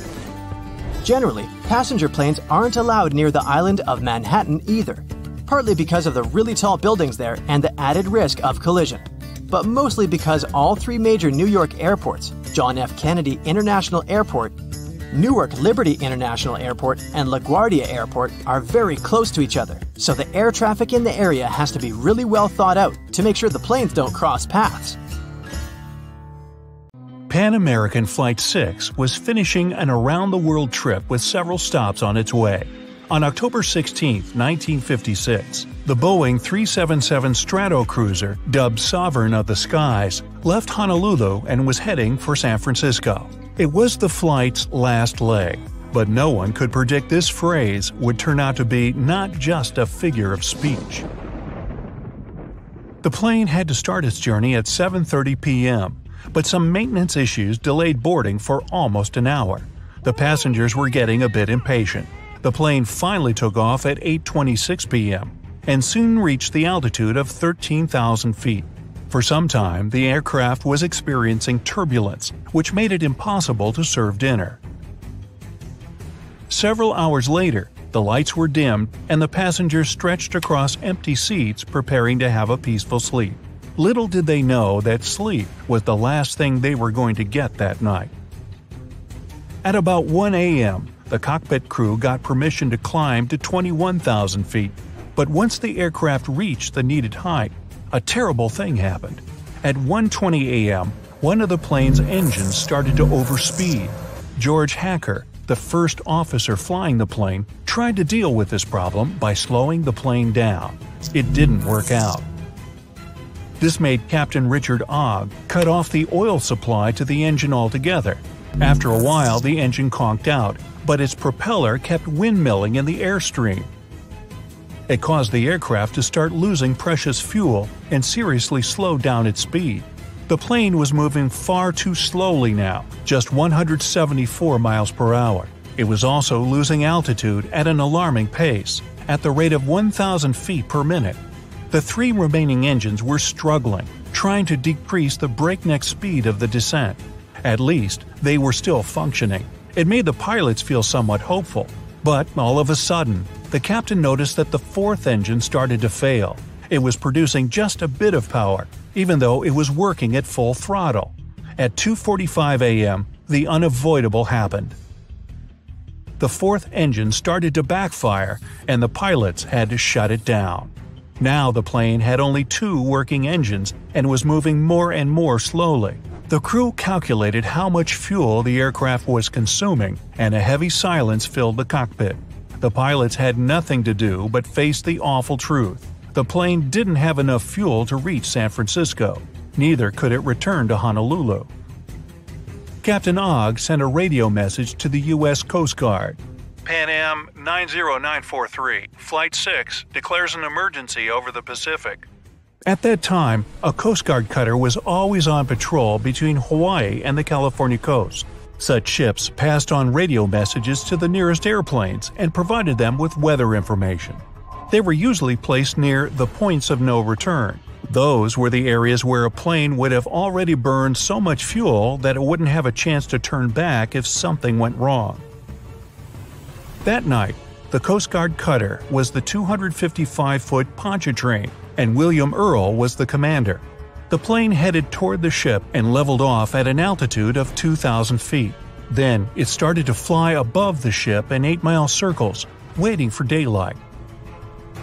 It was crucial to see the surroundings because the pilots had to keep the aircraft's wings level with the ocean, and it would be impossible in the dark. During the day, it would also be easier to rescue all the passengers. The captain's decision to ditch the plane carrying 24 passengers and 7 crew members wasn't an easy or hurried one. He had to weigh numerous factors. Should I get rid of the fuel to make the plane lighter? Should I land now or wait until daylight and better visibility? But one thing was crystal clear. Having lost 2 engines, the plane was burning the fuel too fast. There was no other solution but to ditch into the ocean. As the Stratocruiser was circling the Coast Guard cutter, it managed to climb from 2,000 to 5,000 feet. It caused the plane to consume more fuel and become lighter, which was a good thing. The lighter the aircraft, the longer it would float on the surface. Plus, it lowered the risk of fire after a crash landing. The captain knew about an accident that had happened with another Pan Am Stratocruiser. That time, the plane's tail broke off. That's why Captain Ogg asked the passengers in the back to move toward the front part of the plane. Those who were sitting by the engines had to relocate too. Flight attendants removed all loose objects in the cabin and explained to the passengers what to expect. Since the problem started, the crew members had been doing their best to calm down the terrified people. When the passengers found out the plane was going to circle and wasn't landing in the dark, they were hugely relieved. Another comforting thought was that the Coast Guard cutter was out there, ready to provide them with as much help as possible. Luckily, the weather was good, and the ocean was very calm. At 5:40 a.m., Captain Ogg informed the cutter he was ready to ditch. The ship left a thick foam path in the water to help the pilots understand their height above the surface more clearly. At 6:15 a.m., the plane touched down. It was still moving at a speed of 105 miles per hour. It had already traveled several hundred feet along the surface and started to slow down when the worst possible thing happened. One of the wings hit a wave, the aircraft rotated nearly 180 degrees, and its tail broke off. After that, in a matter of seconds, the plane's nose went under the water. One of those who had been on board the plane said later that all he could see at that terrifying moment was water. It seemed to be everywhere. But after less than a minute, it started to recede.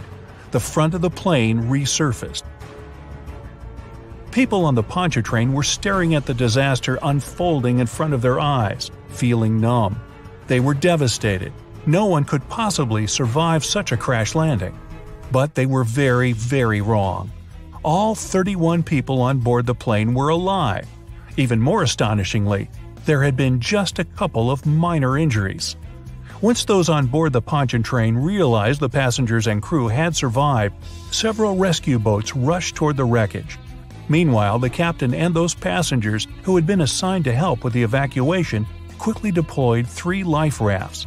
But when people started to climb on one of them, it became obvious the raft hadn't inflated properly. It started to sink. Luckily, the rescue boats were on time. They promptly transferred the passengers from the damaged raft to the cutter.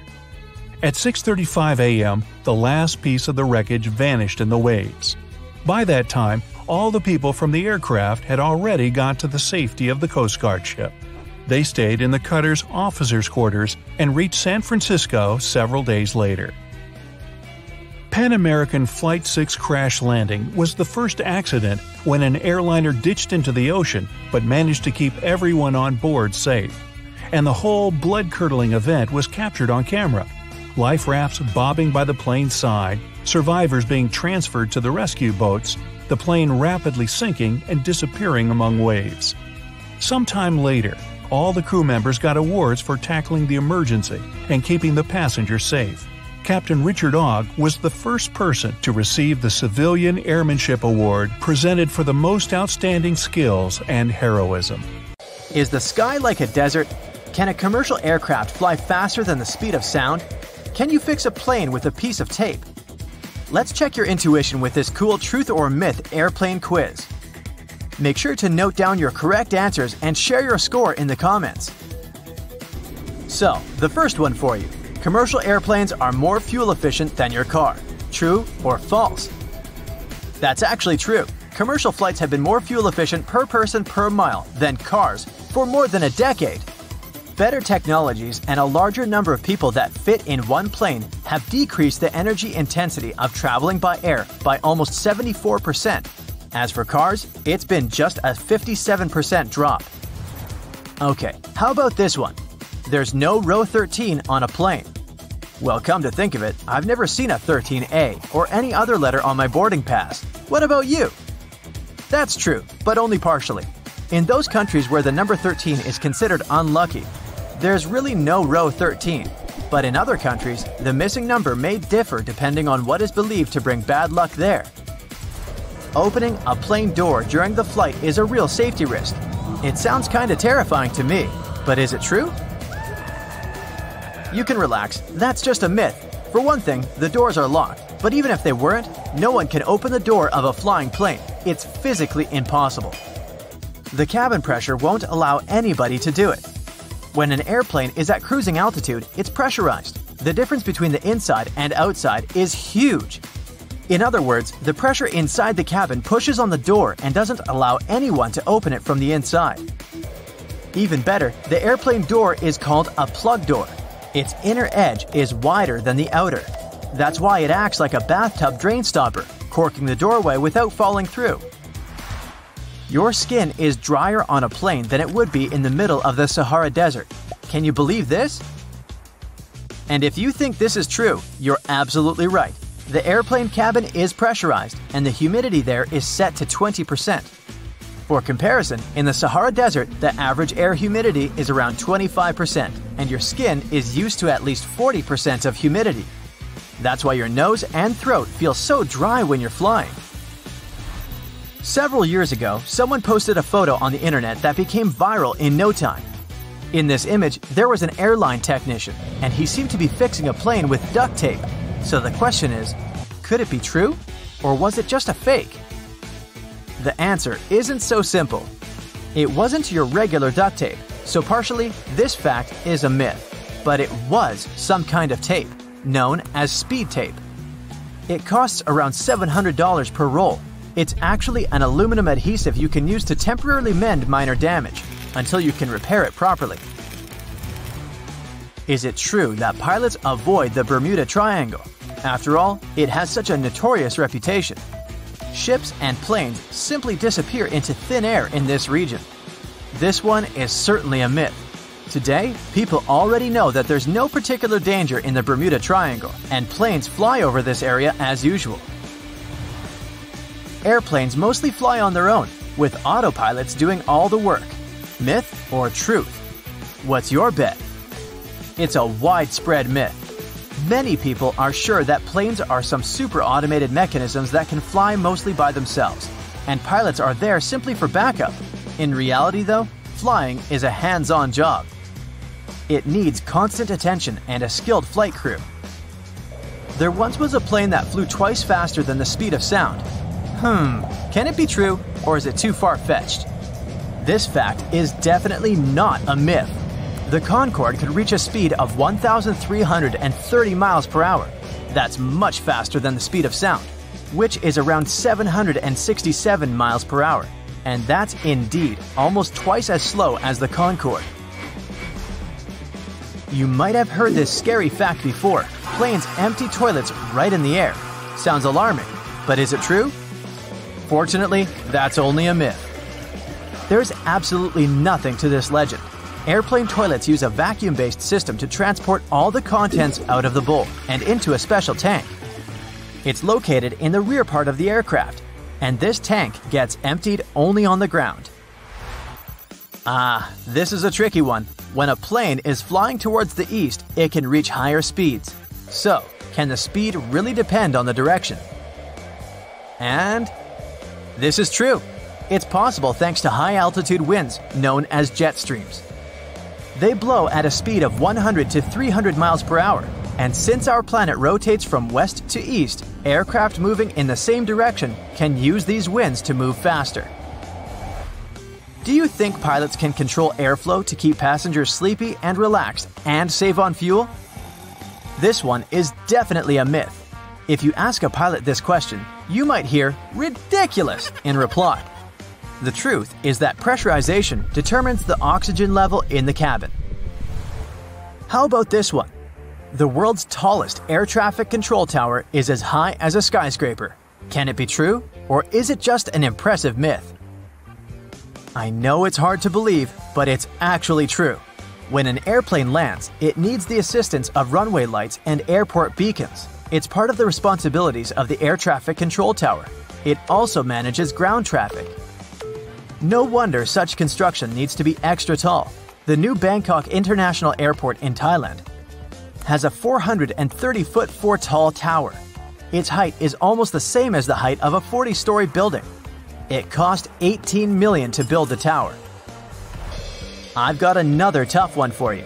The sensitivity of your taste buds dropped by 30% during the flight. Yes or no? This is true. The pressure in the cabin combined with the dryness of the air kinda numbs your taste buds. But the most curious thing here is that this mostly affects salty and sweet flavors. If you're served something spicy or bitter, you can still taste it as usual.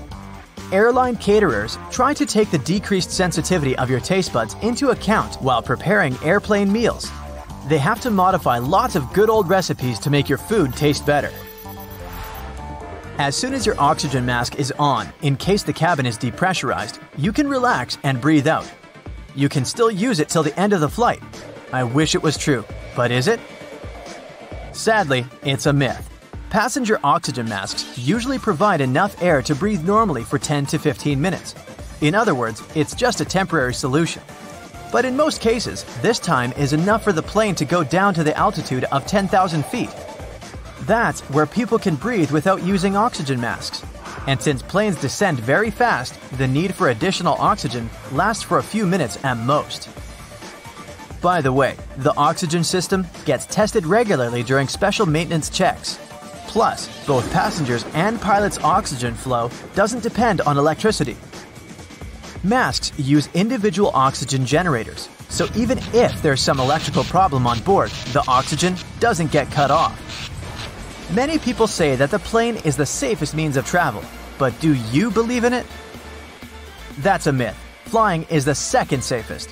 Studies show that the elevator is safer. Unfortunately, it won't be able to take you to the Bahamas. Okay, this last one was kind of a joke. Statistically, planes are indeed the safest way to get to your destination. So, how many correct answers did you have? Tell me in the comments below. Me? 8. Duh. Do you know the feeling when you've been trying to solve one mystery for your entire life? Nope? Well, Detective Anderson does. During almost 30 years of working for the police, he solved many riddles, caught hundreds of robbers, and helped save thousands of lives. There's a huge number of successfully solved cases on his record. At the age of 25, he caught a thief who changed his own face with plastic surgery once a year. When Anderson was 30, prisoners started breaking from jails all over the world. The detective successfully solved this case. At the age of 38, he discovered the secret base of a forbidden order in a volcano's mouth. By his 50s, he managed to explain all the most inexplicable things in the world. But there was something he couldn't solve. These were two mysteries from the 50s, cases of missing planes. All these years, Anderson has been scrolling through the details of this puzzle. Unfortunately, he was too young when this story began. All he had were guesses and notes. But today, a sudden thought struck him. For the first time in many years, he felt that he could finally solve this mystery. But to do this, he had to immerse himself in this story again. So he opened the closet and pulled out 2 old magazines with detailed articles about these incidents.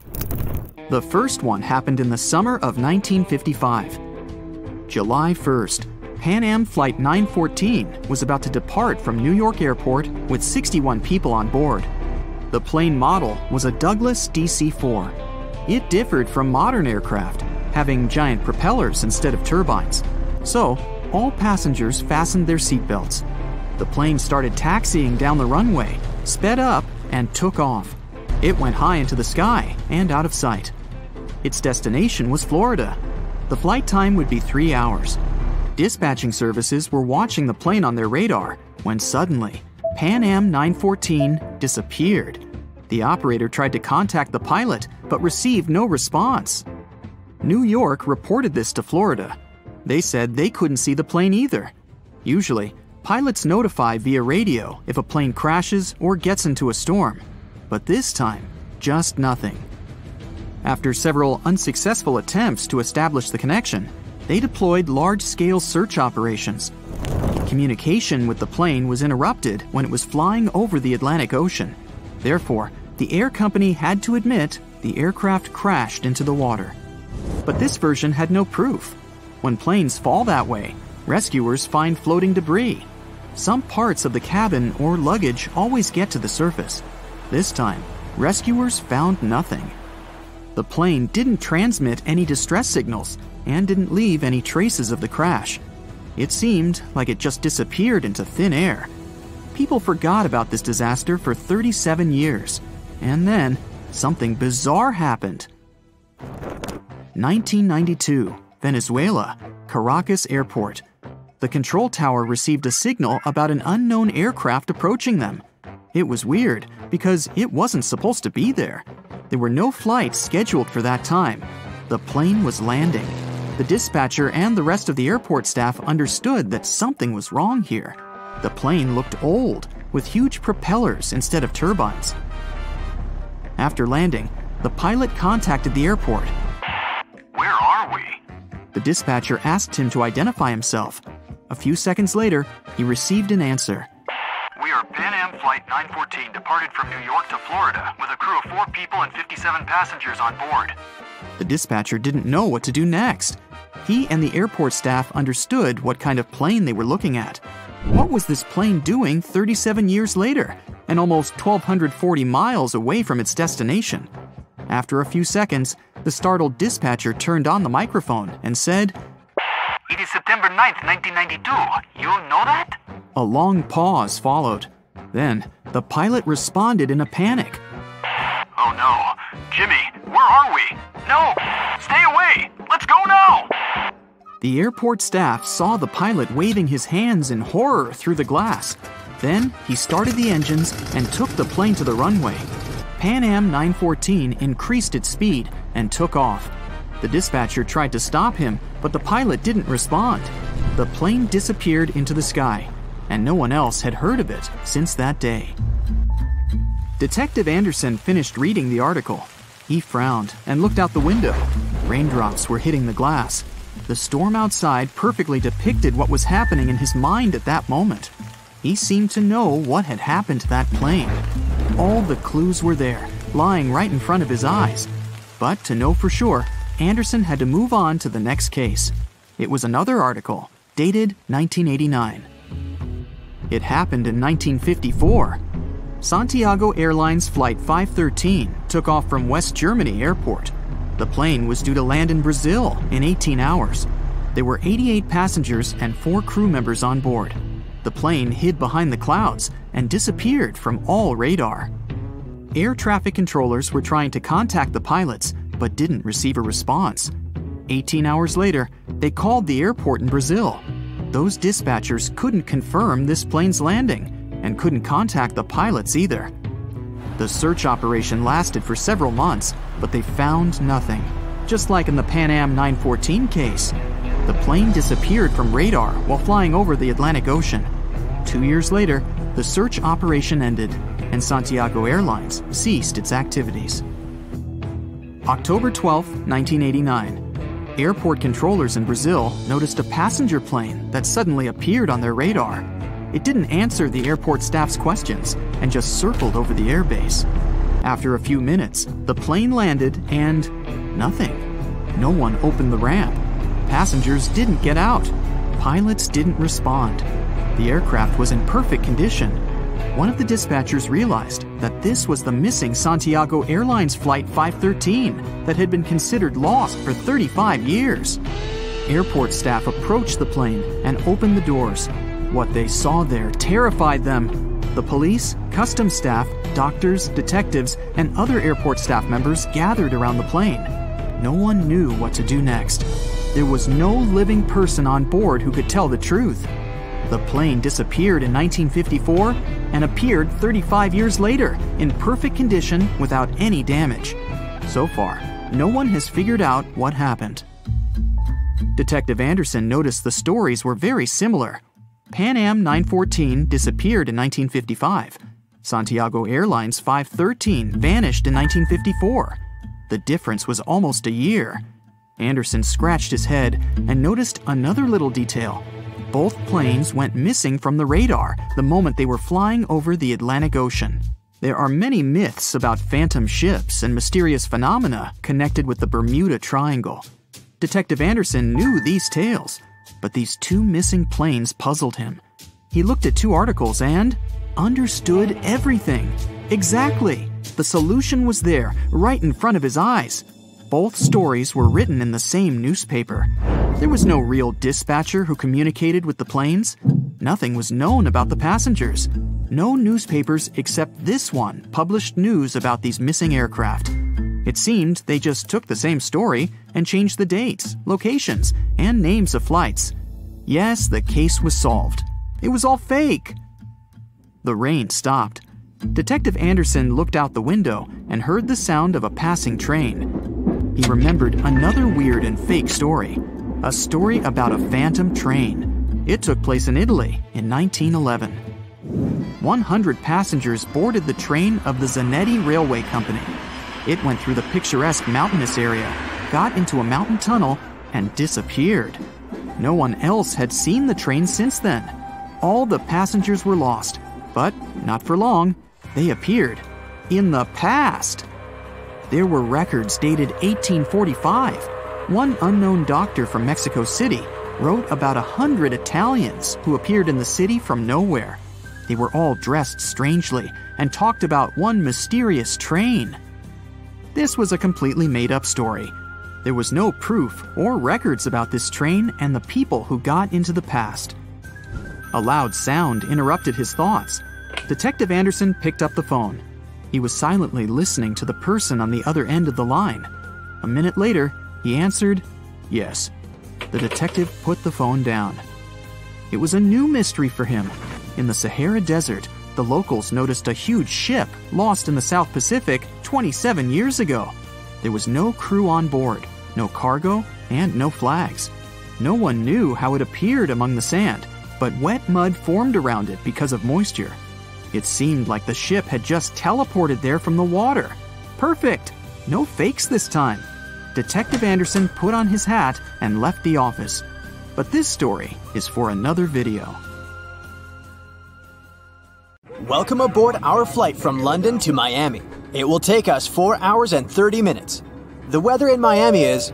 Wait, did the pilot just say 4 hours and a half? It sounds like a dream, but it will most likely become our reality in less than 10 years from now. Boom Supersonic, an aircraft manufacturer, is working on a passenger supersonic jet called the Overture that will be able to carry 65 to 80 people at twice the speed of current commercial aircraft. One of the major American airlines is interested in buying around 40 planes. The plane that's going to cost $200 million has recently passed the wind tunnel tests. If all goes well, the first finished Overture prototype will roll off the line in 2025 and will travel at nearly twice the speed of sound. The plane will be able to show its top speed over the sea, so it should be ideal for transatlantic flights. And then, traveling from, say, New York to Paris should take no longer than 4 hours. But first, it will have to get all the official permissions to do it.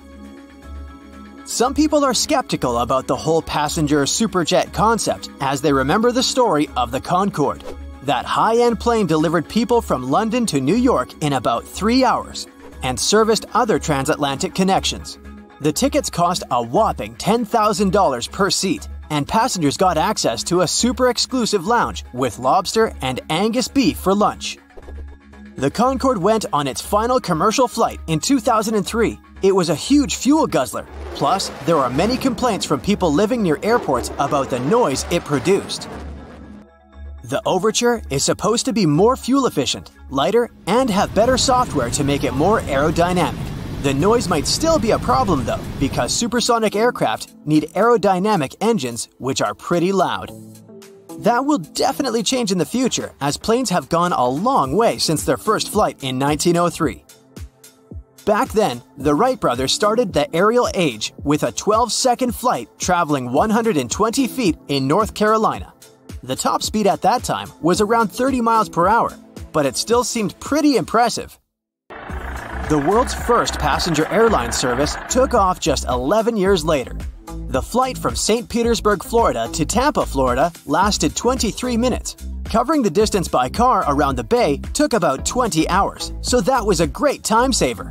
The tickets cost $5 and were sold out 16 weeks in advance, but the airline went out of business in 4 months. The new age in aviation began in the 1950s when they introduced the turbofan engine. It became possible as they started using temperature-resistant materials and complex air cooling systems. Planes also became lighter as they were made of composite materials. The wings have also improved over the years. The airfoil, that's the part thanks to which the air travels faster above the wing than below it, became a real game changer. Thanks to it, the planes keep a low speed during takeoff, which means they move smoothly and burn less fuel. The fastest plane in the world so far is North American X-15. It was rocket-powered and made of aluminum and titanium. A huge wedge tail helped it stay stable at that super speed. The rocket plane set the world's altitude record, reaching an altitude of 67 miles. Oh, and to make it even more impressive, it happened back in 1967. So, if it was possible back then already, why don't we all just fly rocket planes? Or at least supersonics, especially on long-distance flights? In terms of speed, passenger planes are still where they were 50 years ago. Mostly because speeding flights up would also make them way more expensive. Flying faster means burning more fuel. Plus, supersonic engines are expensive to produce and maintain. Another reason is natural forces. The winds affect the speed of a plane, and no technology can control the wind. A strong tailwind can help it move forward at a higher speed, and a headwind can slow the aircraft down. Planes mostly fly at altitudes of up to 7 miles. Up there, the air is thinner, which means there's less resistance and a plane can fly faster and save some fuel. Also, the lower temperatures make the jet engines more efficient. Another perk of flying through that part of the atmosphere is that it's less turbulent, so flights go smoother. Private jets can't fly that high. They're smaller and their engines aren't strong enough to reach such an altitude, so they stick around to 15,000 feet. Ever notice those white trails that planes leave behind? Their official name is contrails, and they're like artificial clouds planes leave behind. When the plane reaches its cruising altitude, temperatures get quite low, about -67 degrees Fahrenheit, and the water turns into particles of ice. The higher the level of humidity is, the bigger those trails get, and you can see them long after the plane has disappeared. So, thick and long contrails can be a sign of an upcoming storm. Sometimes contrails can even be colorful. The droplets of water that are formed up in the atmosphere can freeze in different sizes. They all reflect sunlight at different wavelengths, causing the effect of a rainbow. When all the colors mix, it appears white, the most common contrail color. Airplanes don't take off with the wind, but actually against it. It's kinda like a kite. To make it fly, you launch it against the wind, and there it goes. That's because there are 4 forces of flight: lift, weight, thrust, and drag. The lift is generated because the speed of the air is higher above the kite than below it. The kite is pushed upwards. This is the lifting force. Going through a storm is one pretty scary experience, but is it really as dangerous as it seems? In fact, the most critical moments in windy weather are takeoff and landing. Plane manufacturers test their aircraft and specify speed limits at which the pilots should move in different weather conditions. At some airports, the winds are pretty severe all year round, so landing can get pretty wobbly. It requires a real pro of a pilot to land when the wind strikes the runway. Sometimes, the wind unexpectedly changes its speed and direction. The pilot really has to know what they're doing to land when the wind direction changes. Otherwise, the risk of overshooting the runway is pretty real. Extreme heat is another weather condition that can stop a plane from flying. Airplanes fly by generating lift with their wings. The air below the wings takes the plane up. In extreme heat, an airplane can't produce that much lift. That's because hot air expands and becomes way less dense than cold air. With less lift, the plane may find it really hard to take off and fly. Electronics will unlikely respond well to extreme heat or humidity, and the AC system may fail. Smaller jets can't operate at a temperature of over 118 degrees Fahrenheit. Larger Airbus and Boeing planes perform the best below 126 degrees Fahrenheit. Those mysterious chimes you hear during the flight are a kind of a secret language the crew uses to communicate with each other. The chime you hear shortly after takeoff informs the crew that the landing gear is getting retracted. A single chime during the flight is a sign that one of the passengers needs the assistance of the crew. When they're serving meals and run out of food and drinks, they can ask their colleagues to share, using a high and low chime combo. 3 low tones means serious turbulence is approaching, so the crew needs to buckle up. Have you ever noticed the flashing light in the cabin before takeoff? You have nothing to worry about. It occurs when the pilot disconnects a plane from the airport power supply and it switches to the onboard one. This rapid transition may cause flashing. You've probably seen Hollywood movies where somehow a small hole opens up in the side of a plane and then immediately it's utter chaos. Food trays and bags flying, seatbelts barely holding passengers in place. Luckily, in reality, small damage to the fuselage won't cause such dramatic consequences. But would you believe me if I told you there was a pilot that managed to land a plane with half the roof torn completely off? Buckle up. At 1:25 p.m. on April 28, 1988, a 19-year-old Boeing 737 that belonged to Aloha Airlines left Hilo International Airport and headed for Honolulu. The plane was named after Queen Liliuokalani, who was the last sovereign monarch of the Kingdom of Hawaii. On that day, the aircraft already had 3 short flights from Honolulu to Hilo, Maui, and Kauai. Apologies to the people of Hawaii for any mispronounced names. Anyway, all the trips were regular and uneventful. The weather was calm, and it seemed like nothing could go wrong. The captain was experienced pilot Robert Schornsteimer, 44 years old, who had 6,700 flight hours in the Boeing 737. The first officer was Madeline Tompkins, 36 years old, who had flown more than 3,500 hours in the very same Boeing model. Early in the morning, still in Honolulu, the first officer had conducted the regular pre-flight inspection and announced that the plane was ready for the flight. At 11 a.m., the plane left Honolulu and headed for Maui and then to Hilo. When the plane arrived at the destination, the pilots didn't leave the cockpit or inspect the aircraft from the outside. After all, it wasn't a requirement, so they didn't have to. Following schedule, the plane started the last leg on the routine round trip at 1:25 p.m. There were 95 people on board the aircraft, 89 passengers, 2 pilots, 3 flight attendants, and an FAA traffic controller who stayed in the observer seat in the cockpit. After a normal takeoff and ascent, the plane got to the usual cruising altitude of 24,000 feet, and then, at about 1:48 p.m., 26 miles away from Kahului, the unexpected happened. Those who were in the cockpit heard a loud whooshing sound and then a crack, followed by the deafening sound of wind seconds later. Apparently, a small part of the roof on the left side tore loose, which led to the explosive decompression of the plane. But the worst thing was that the decompression caused a ripple effect, which led to a huge section of the airplane's roof to tear off completely.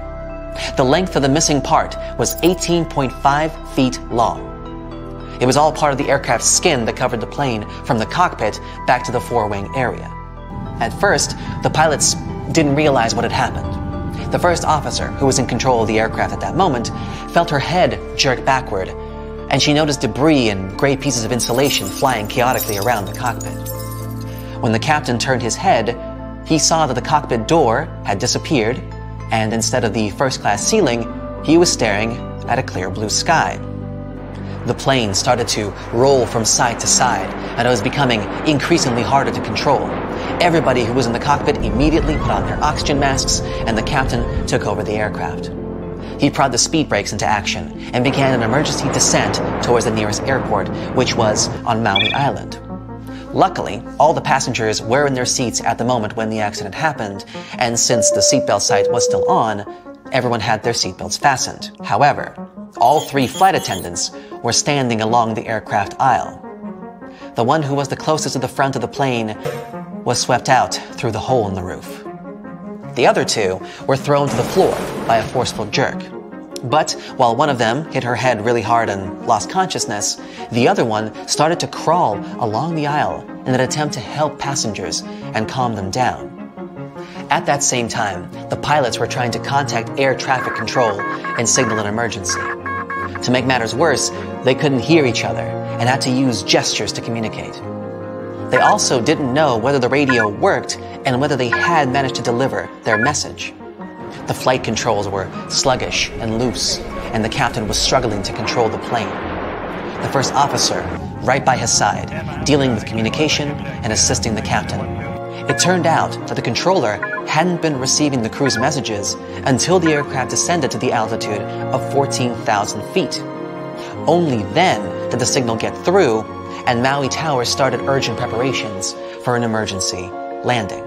The problem was that at that time, in case of an emergency, the airport control tower had to dial 911 just like anyone else. On top of that, the controller didn't catch that the passengers and crew members would need medical help. After all, the crew only announced that they had experienced a rapid decompression, so the controller wasn't aware of the entire gravity of the situation. In the meantime, the plane had already dropped to a height of 10,000 feet above sea level. The captain removed his oxygen mask and withdrew the speed brakes. The plane was steadily descending toward runway 2 of Kahului Airport. Following the captain's command, the first officer lowered the landing gear, but the indicator light didn't come on. That could mean that either they had a bad light, or they had serious problems with the nose gear.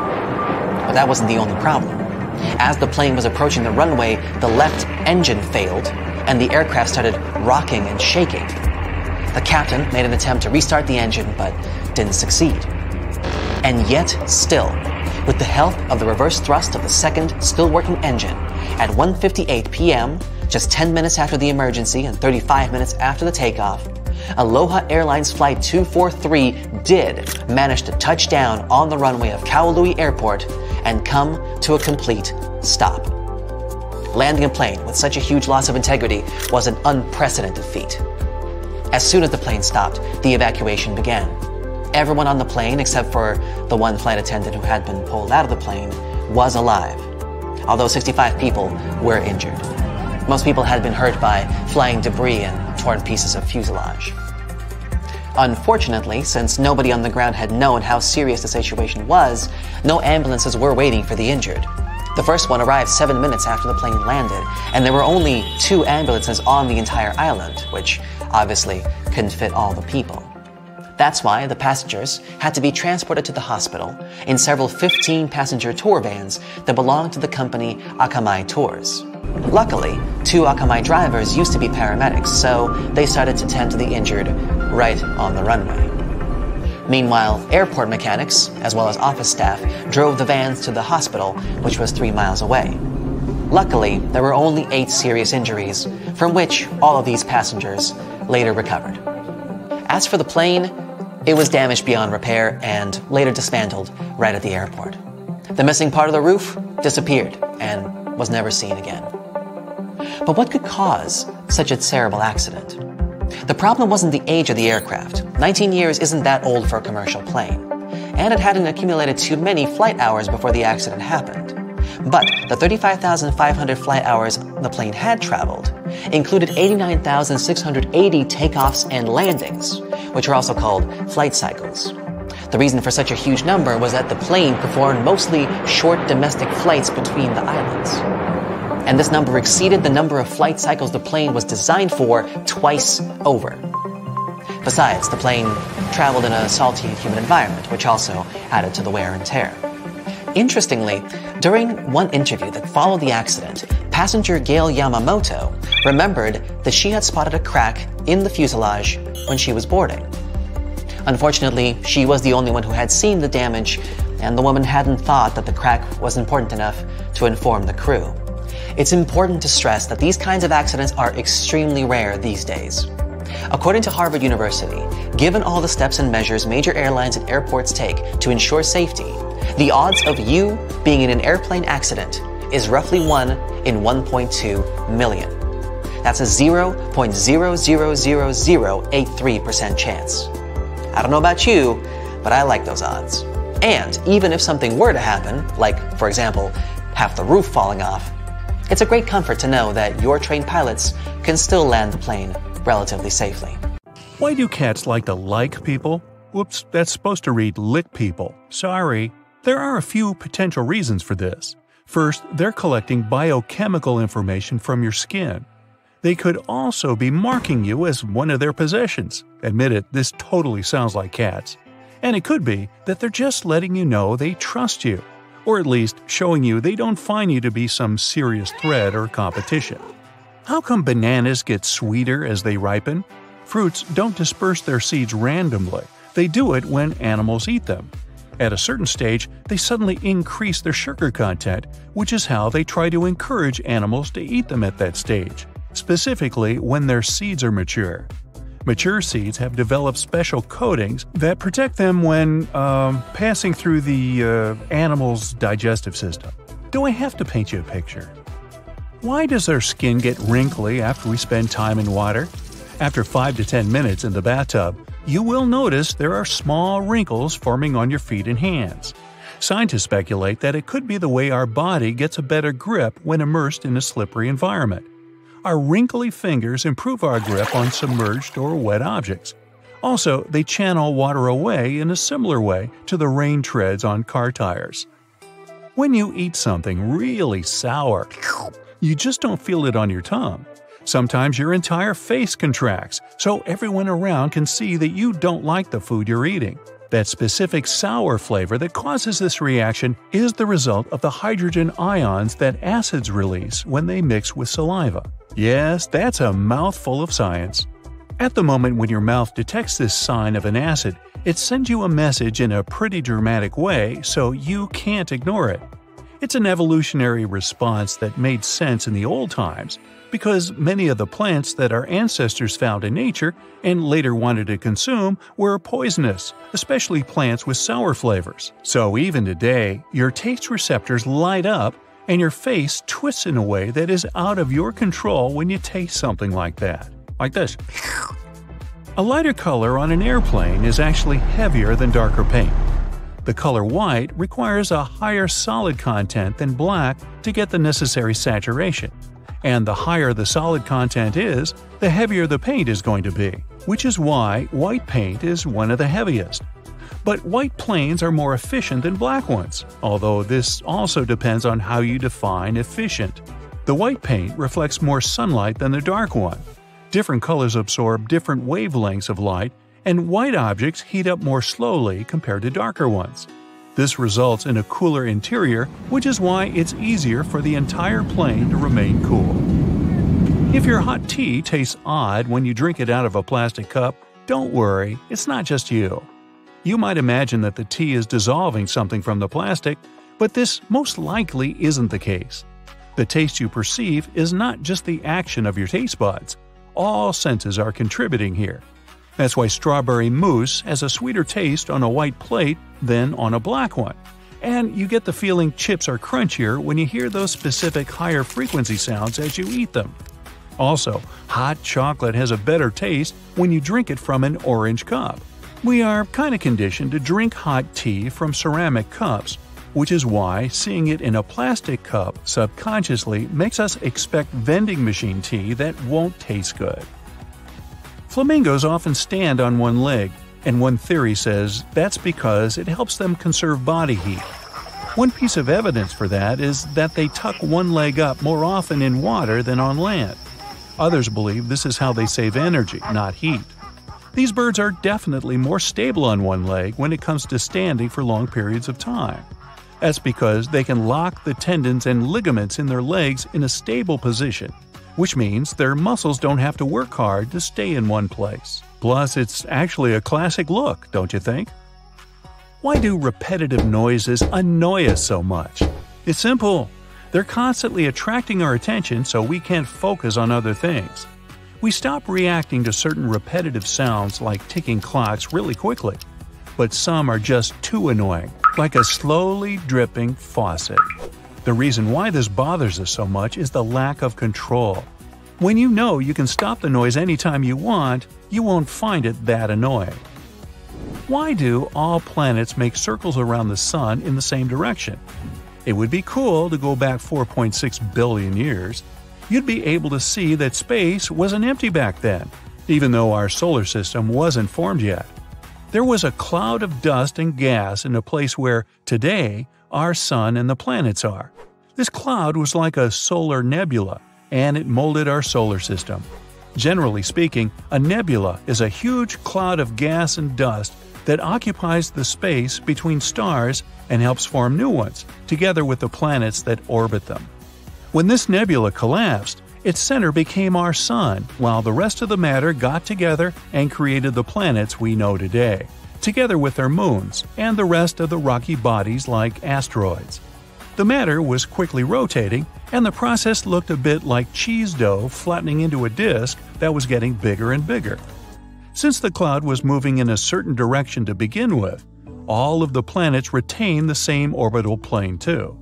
Something massive needs to happen to alter a planet's orbit and force it to go in the opposite direction around the sun.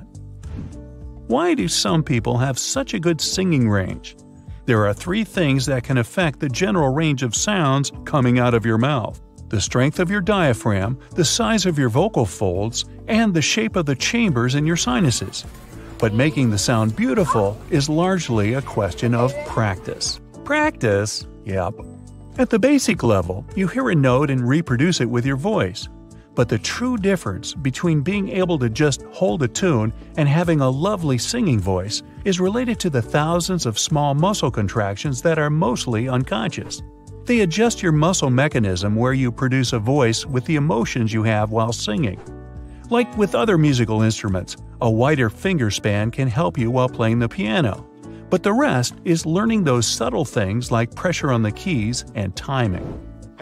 Now, why do dogs hear higher pitches than us? Humans hear frequencies up to approximately 20 kHz and dogs up to 45 kHz. Nearly all mammals can hear higher frequencies than other vertebrates. Birds hear up to 12 kHz, and reptiles, amphibians, and fish up to 5 kHz. Mammals don't need to hear high frequencies to communicate with each other, but so they can locate where a certain sound is coming from. The special way of hearing that mammals use, binaural spectral difference cueing, works in a way that our brain compares the frequency range of a sound as it gets to each ear.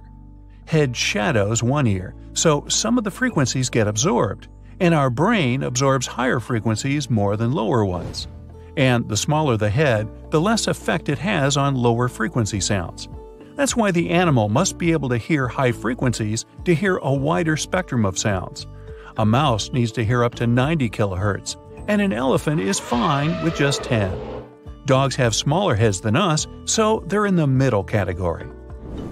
Why are oceans salty? Well, chemically speaking, salt is sodium chloride, and the salt in the ocean isn't just these two, but many other ions like calcium and magnesium. Most of these start out like rocks on land. Certain things like wind and rain erode these rocks, which basically means they gradually wear them away. So we can say most of the salt in the ocean comes from rocks. Minerals from these rocks leach into streams and rivers. They carry the salts away into the ocean. About 85% of the ions in the ocean are sodium and chloride, while magnesium and sulfate make up around 10%. And some of the salt that ends up in the ocean doesn't stay there. Animals consume a lot of it. But because of a steady supply of runoff from the surface, levels of salinity are pretty much constant. The ocean also gets its salt from one more source: hydrothermic fluids. Magma coming from behind the Earth's crust heats up deep sea vents. When they get hot enough, they lead to chemical reactions between the seawater and all the minerals from the rocks around the vents. That's why every part of the ocean is salty, but the level of salinity depends on where in the world you are. So take that with a grain of, That's it for today. So hey, if you pacified your curiosity, then give the video a like and